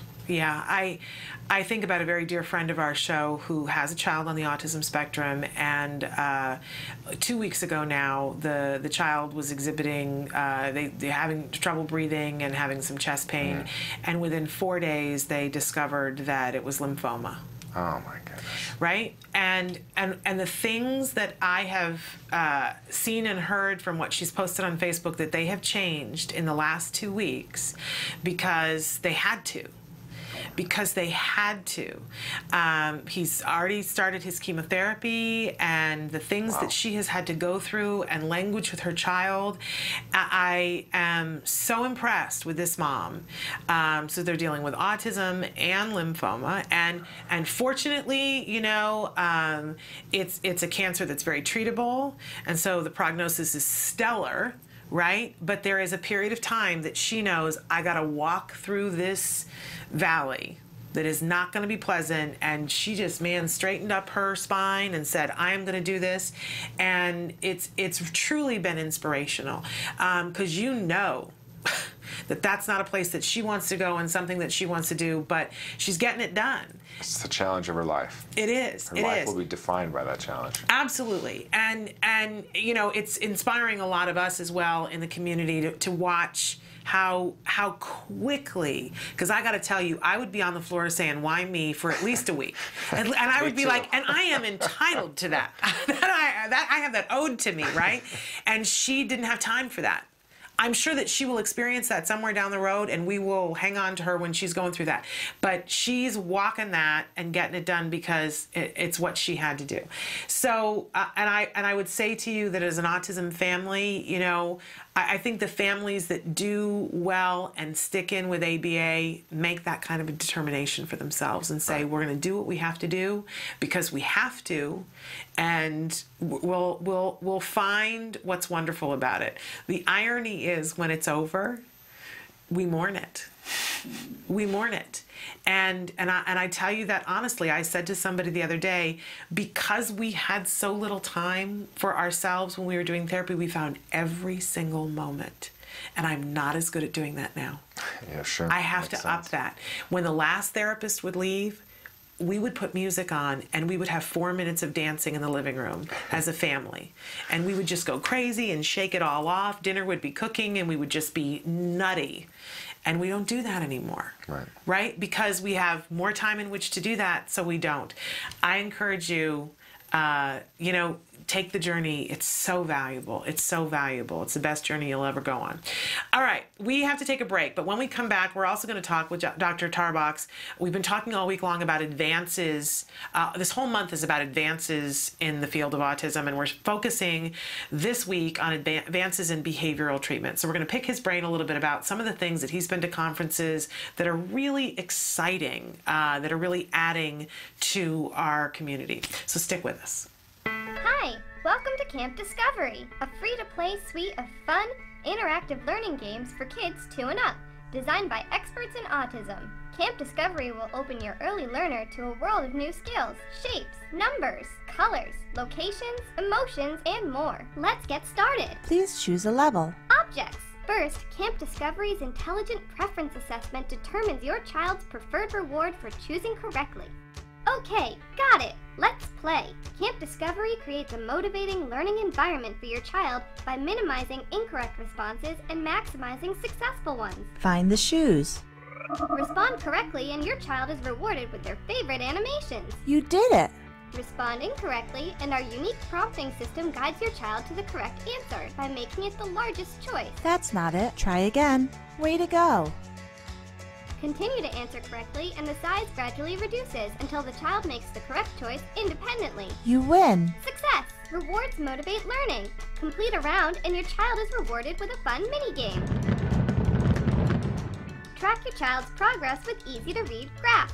Multiple settings options allow you to customize Camp Discovery to your child's unique needs. All this in one single app, the Camp Discovery app, available for free on iTunes, Google Play, and Amazon Store. Welcome back to Autism Live. We call this part of the show Science Beat with Dr. Tarbox because we have Dr. Jonathan Tarbox here with us. And I always like to say he has a beautiful mind. And I love the fact that when you went off to college that you did not plan to be working in the field of autism. Not at all. But you met a mom, an autism mom, and everything changed from there. And you delved into it. And thank goodness for all of us. Thank goodness you did. Sometime I want to meet that mom or send her a card. Yeah, I want to look her up, actually. You know, and say thank you, because do you realize what you did for all of us? How many lives that she has impacted by being the mom who said, I need to have some college students to work with my child. And you know, what inspired me more than anything with her was, you know, the ABA was great, the kid was great, everything else, but really honestly what really hooked me was the mom's passion and the mom's dedication. And the mom, you know, her willingness to behave fearlessly, even though her life was in terror at the moment, you know? And she just did whatever it took. I don't know where she found the courage or how she did it, but she just dug down deep and just made her child's program happen, even though there was no services, no support, no one else was paying for it, nothing. She just figured out how to make it work. And she cobbled together a program out of some college kids, you know, tutors, we didn't know anything, and she made it happen, and her kid really benefited a lot. And ultimately, our entire community benefited a lot because you went into this field all the way. You just dove in headlong. And you, as I mentioned before, you're the head of research and development at the Center for Autism and Related Disorders. And all this week, we've been talking about advances. In this month, we've been talking about advances. Last week, we were talking about advances in technology. And this week, I wanted to focus on advances in behavioral treatment, which sometimes dovetails with technology because we're using more technology in behavioral treatment. But so tell us some of the things. I know recently you went to Cal-ABA, and you do go to conferences from time to time. What really has been at the top of your mind that's exciting in this field? Well, there's almost too much to talk about, as usual. You know, there's just so many facets. But one speech that I saw at Cal-ABA that was really inspirational was by Dr. Martha Pelayas, who's a professor out in Florida.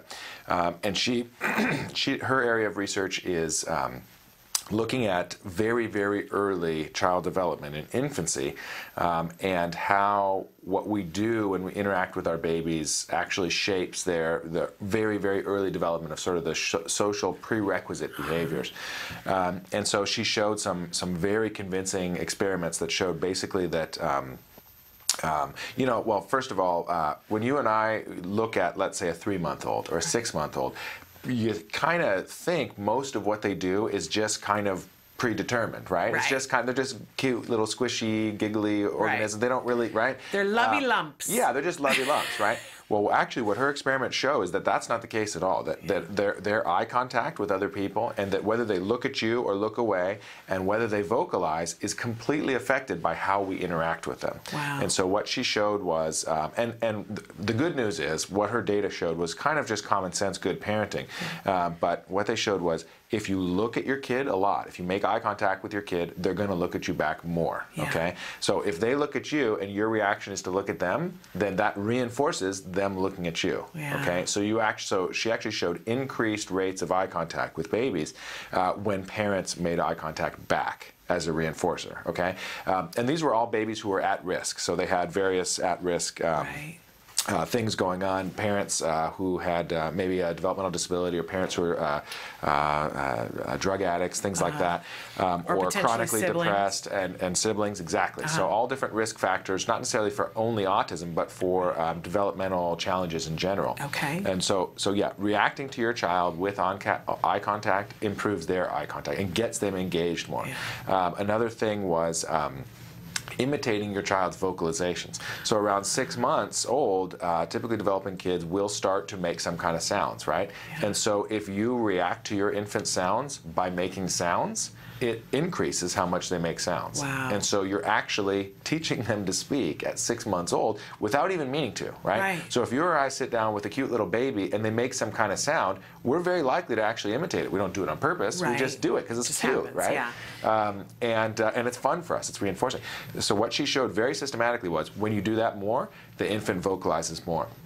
If you do that less, the infant vocalizes less. Wow. So it's not just a matter of being present. It's a matter of responding to your child when they behave towards you. You need to respond back immediately and positively, right? And it doesn't have to be fake or contrived. Just have fun. You know, do what is sort of normally fun and cute, but do it as a consequence for the child's behavior. So if they're responding to you in any way, looking at you, making any kind of vocalizations towards you, it's time to vocalize right back. Right? Amazing stuff. Very interesting stuff. Because it's mindful parenting. I think a lot of it people are doing anyway, but if we know that it just does that much more, then we're doing mindful parenting and we're making those inroads. It's not to say that we didn't do those things for the autism parents. No, not at all. Because we did. Although as I'm hearing you speak, I'm remembering that with my son, and I know this is under TMI, but you know, I breastfed, and from the time he was, you know, a week and a half old, he had some issues with breastfeeding, and we went and we talked, and one of the things that would happen is if he was latched on and I made eye contact with him, he would unlatch. No kidding. And one of the things that was said was, well, then don't look at him while he's latching. And I wish I could go back and do that over again. Right. Yeah, although, you know, maybe, you know, it could go either way. Because maybe he just really didn't want eye contact right then. And honestly, latching on and breastfeeding is more important than anything else right then. It was in the moment, and that's why the La Leche coach said that. But I wish that I had understood what I know now, because I would have said, okay, we're going to get this, and then we're going to work on this every day. He made great eye contact right up until right around his second birthday, but just not while he was breastfeeding. That was just not allowed. I don't want to look at you and do this, right? But mindful parenting, really remarkable. And you know, another, if I may, another detail that she showed in some of her research was some things that are not so great. So, you know, what's great is mindful parenting, responding to your child when they respond to you in any way. Things that are not so great is flat affect. Really interesting. So she actually showed in experiments that if the mother just has a flat face with no expression at all, not a negative expression, but not a positive one, just no affect, that actually will decrease the child's behavior of looking at the parent. Interesting. So you can actually decrease your baby's eye contact and vocalizations if you have flat affect. Okay. So it's very important to have a responsive face in response to your child. And again, we're not talking about some weird robotic, repetitive, contrived thing. Right. Just smile if your baby Enjoy smiles. them. You know, Yeah. that's all it comes down to. Yeah, right? it really does. And so things that we do in our daily life all of the time that I have a feeling are not so great for this are, let's say, looking at our phones, Yes. looking at our iPads, Yes. watching TV. So while you're hanging out with your infant, of course it's understandable that you need a break too. And so it's understandable, and you need to check your email, and you need to check in with friends. But just be really mindful of the amount of time that you spend looking at a screen, because what does your face do when you're looking at a screen? It becomes flat. It really does. Right? And it's not looking at the baby. So if you have your baby here and a screen there, you're having flat affect and you're looking away. And you're actually missing a lot, right? Yes. So do your screen time, but limit it and make sure that you're doing a lot more of FaceTime with the baby. I absolutely love this. Unfortunately, we're out of time. That was quick. It was very quick. We have one extra guest at the end of the show today, and so that's why it's a little bit quick. But I thank you so much for being here. We'll have you back next week. Sounds good. And if you have questions in the meantime for Dr. Tarbox, please feel free to send them in on the live feature, because we always try to share those with him ahead of time. We are going to take a break, and when we come back, we're going to have Sarah Gershfeld here with us from Love My Provider. You are going to love this, so stick with us.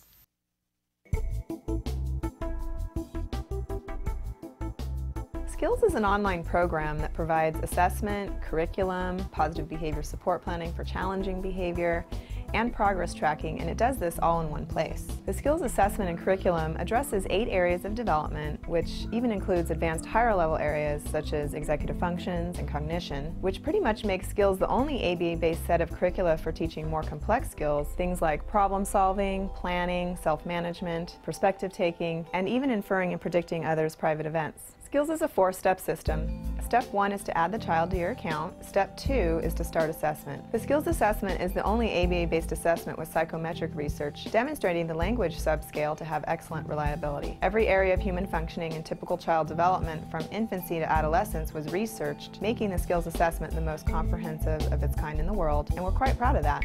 Skills is easy to use. Simply click Start Assessment and begin answering questions. Or simply type in a keyword, find specific activities to assess, and add activities to treatment. Step 3. Choose activities. Once you've completed the assessment, Skills selects from a pool of 4,000 activities categorized by age, level, and skill type to provide you with exactly those activities each child needs. Start by choosing a curriculum, then a lesson, and finally an activity. Click the information icon to view prerequisites, ages in which targets develop, examples, and IEP goals. Click the video icon to watch a short video. Once you've identified an activity you want to teach, adding activities to treatment is a snap. Step 4. Start treatment. Here you can access customizable activity lesson details, add your own customized targets and exemplars, and edit an activity status such as introducing or mastering it. You can even print handouts such as worksheets, tracking forms, visual aids, and other materials. Skills also offers multiple progress charts mapping curriculum progress, lesson progress, and cumulative number of activities and targets mastered over time. The Skills language curriculum is categorized by verbal behavior type so that users can identify progress for verbal operants, such as echoics, mans, tax, and interverbals. Skills is one of the only programs that provides the ability to write behavior intervention plans, or BIPs, for challenging behavior. With just a few clicks, the outline of the behavior intervention plan is written for you and ready to be printed and implemented. You can learn more about Skills today and get started by visiting us at www.skillsforautism.com, or you can call us at 877-975-4559. Skills. Progress starts here.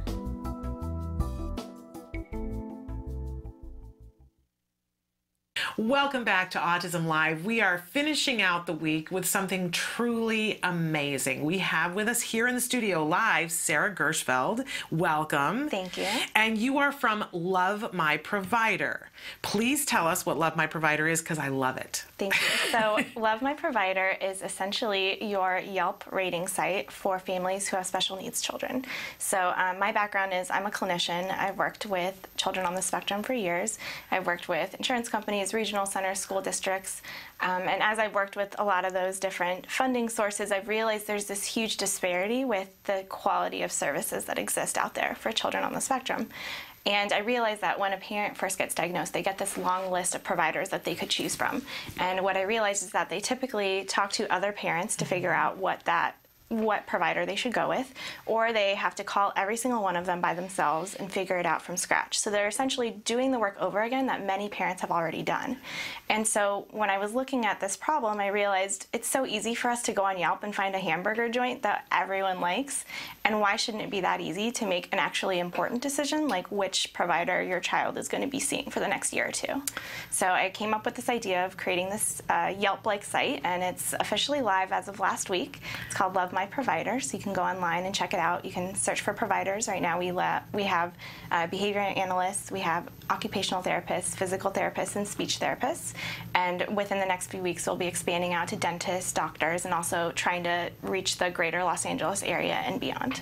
Remarkable. And so people can go to lovemyprovider.com, and they have the opportunity to, there's a way that they can register so that they can, but you can see information right away, or do they have to register before they can? We actually have a lot of information open to non-signed-in users, and we want parents to easily be able to access it. But what we've realized is that these families, if you notice, a lot of the providers are actually listed on Yelp. They just don't have any reviews. And we realized that they are not leaving reviews because they want to remain anonymous. They don't want their name attached to a review, because even if they're not happy with the provider, they still have to work with them. Yes. So they don't want to leave something there that'll be tied back to their name, and they're worried it might affect their services in some way. So we have the provider's information, which insurance companies and regional centers they work with. We have their address, their social media links, and a description.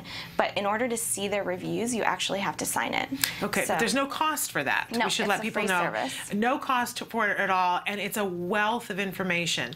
And if you already are working with a provider, you can go there and go in and rate your provider. Sure. So because we're fairly new, we're really looking to parents to go online right now and start leaving their opinions. That's the first step. This is a resource that's necessary, but it can't be useful to new parents unless the parents who've already been there go in and leave their opinions about the experiences that they've had.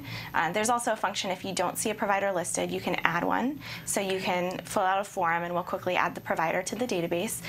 For the providers out there, if you see that your information's incorrect, you can go online and also switch your information so that you can update it. Maybe you're working with a new insurance company, or you no longer work with a particular school district, so that the information remains up to date. I have to say, I just love this idea. And honestly, one of the things that I find really exciting, you and I went on the site together the other day, and I had said to you that it was last year that I was looking for an OT provider, and I didn't even know where to begin, and so I started making phone calls and asking other parents. But I loved that with you, I was able to go on, and not only could I see a bunch of OT providers, but I could see how far away they were. It gives me the mile rating of how close. And last night, I was in a back and forth email with a parent who had gotten a funding source that had hooked her up with a provider that is so far away from her that she's been having to drive an hour each way to get to the provider. And then she found out that a top quality provider is around the corner from her. Oh, wow. And now she's having to go through the process of trying to switch and justify to the funding source why she wants to switch. And it's really taxing, and she's saying she may lose her services for a period of time. And had she had the ability on that first day to go on your site and look at who are the ABA providers, how are they rated, and who's close to me, and look, there is a really great rated provider that's close to me, she could have saved herself all of this trouble and heartache, and the potential that she was saying to me this morning that she may lose therapy for as long as 6 months if she says, I don't want to travel that far. Right, and that's definitely a problem that a lot of our families see, and I saw it firsthand as well. I noticed these families who were so unhappy, and they would try switching services, and even if they do spend those 6 months looking for a new provider or waiting, there's still parents who are just making the same decision because they don't know any better. Yeah. And so we're trying to kind of stop the problem where it begins, as opposed to trying to backtrack once we realize that our kids are not working with the right people, or you know, there are some of those difficulties that they run into. It seems like every autism parent at some point, the sentence comes out of your mouth, I just wish somebody had told me, right? And that's what Love My Provider does. Yeah, we actually had an interesting collaboration with Northwestern University. Yes. So their business school has a research methodology class, and we were able to come in contact with them, and a group of very talented MBA students put together a comprehensive research study for us. And they interviewed about 300 parents who are on the spectrum, and really were able to identify what's most important for them in a provider, which are the most difficult providers for them to find. We also were able to identify the distance, for example, in terms of a rating, if you're looking for a provider, which are most important and least important. And the site is based on these studies. So it's really something that we really hope will address the needs of a lot of the families out there. I absolutely love it, and really want to encourage people to go to this site, lovemyprovider.com. Participate.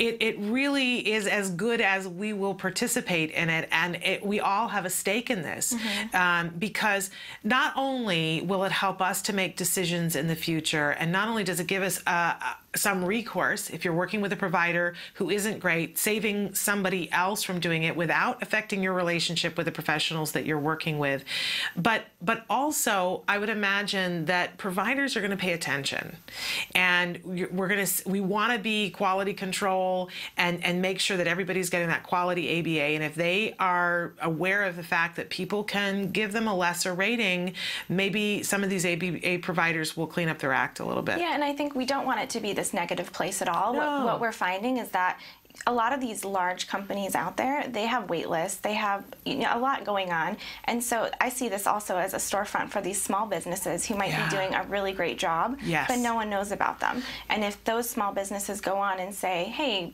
you like our services, come share your story, then these parents who are sitting there on a 6-month waiting list can just go with a provider that might be doing just as good of a job. Absolutely. It's a win-win-win-win. We thank you for being with us, and we thank you for having this site and having somebody as knowledgeable as you be the person who's driving this site. Thank you so much. Thanks for having me. All right, we are really out of time here, but I want to take just a moment to talk about the fact that next week, as we continue our month of talking about advances in autism, we're really going to be looking at what some of the medical advances are in autism. And that's a very exciting topic, so that we hope that you will be with us starting on Tuesday. I also want to say out there to everyone, if you are loving this show and you find that you're getting good information here, make sure that you're sharing it with other people. Like us on Facebook, sign up for our newsletter, and you have the ability on your social networking to let other people know how they can gain access to this important information that we're sharing as well. We hope that you will. We only work when we have viewers, and the more viewers we have, the more things we can do here with you. So please participate with us in that way.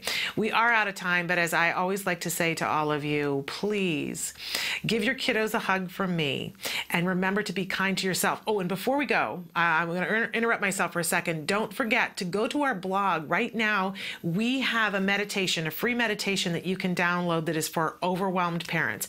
I hope that if you're having any strife in your life, you'll listen to it, and that it will help you to breathe a little bit better and get through a stressful time easier. We're completely out of time. Emily's going to boot me out of the studio, but thank you so much for being with us. Bye-bye for now.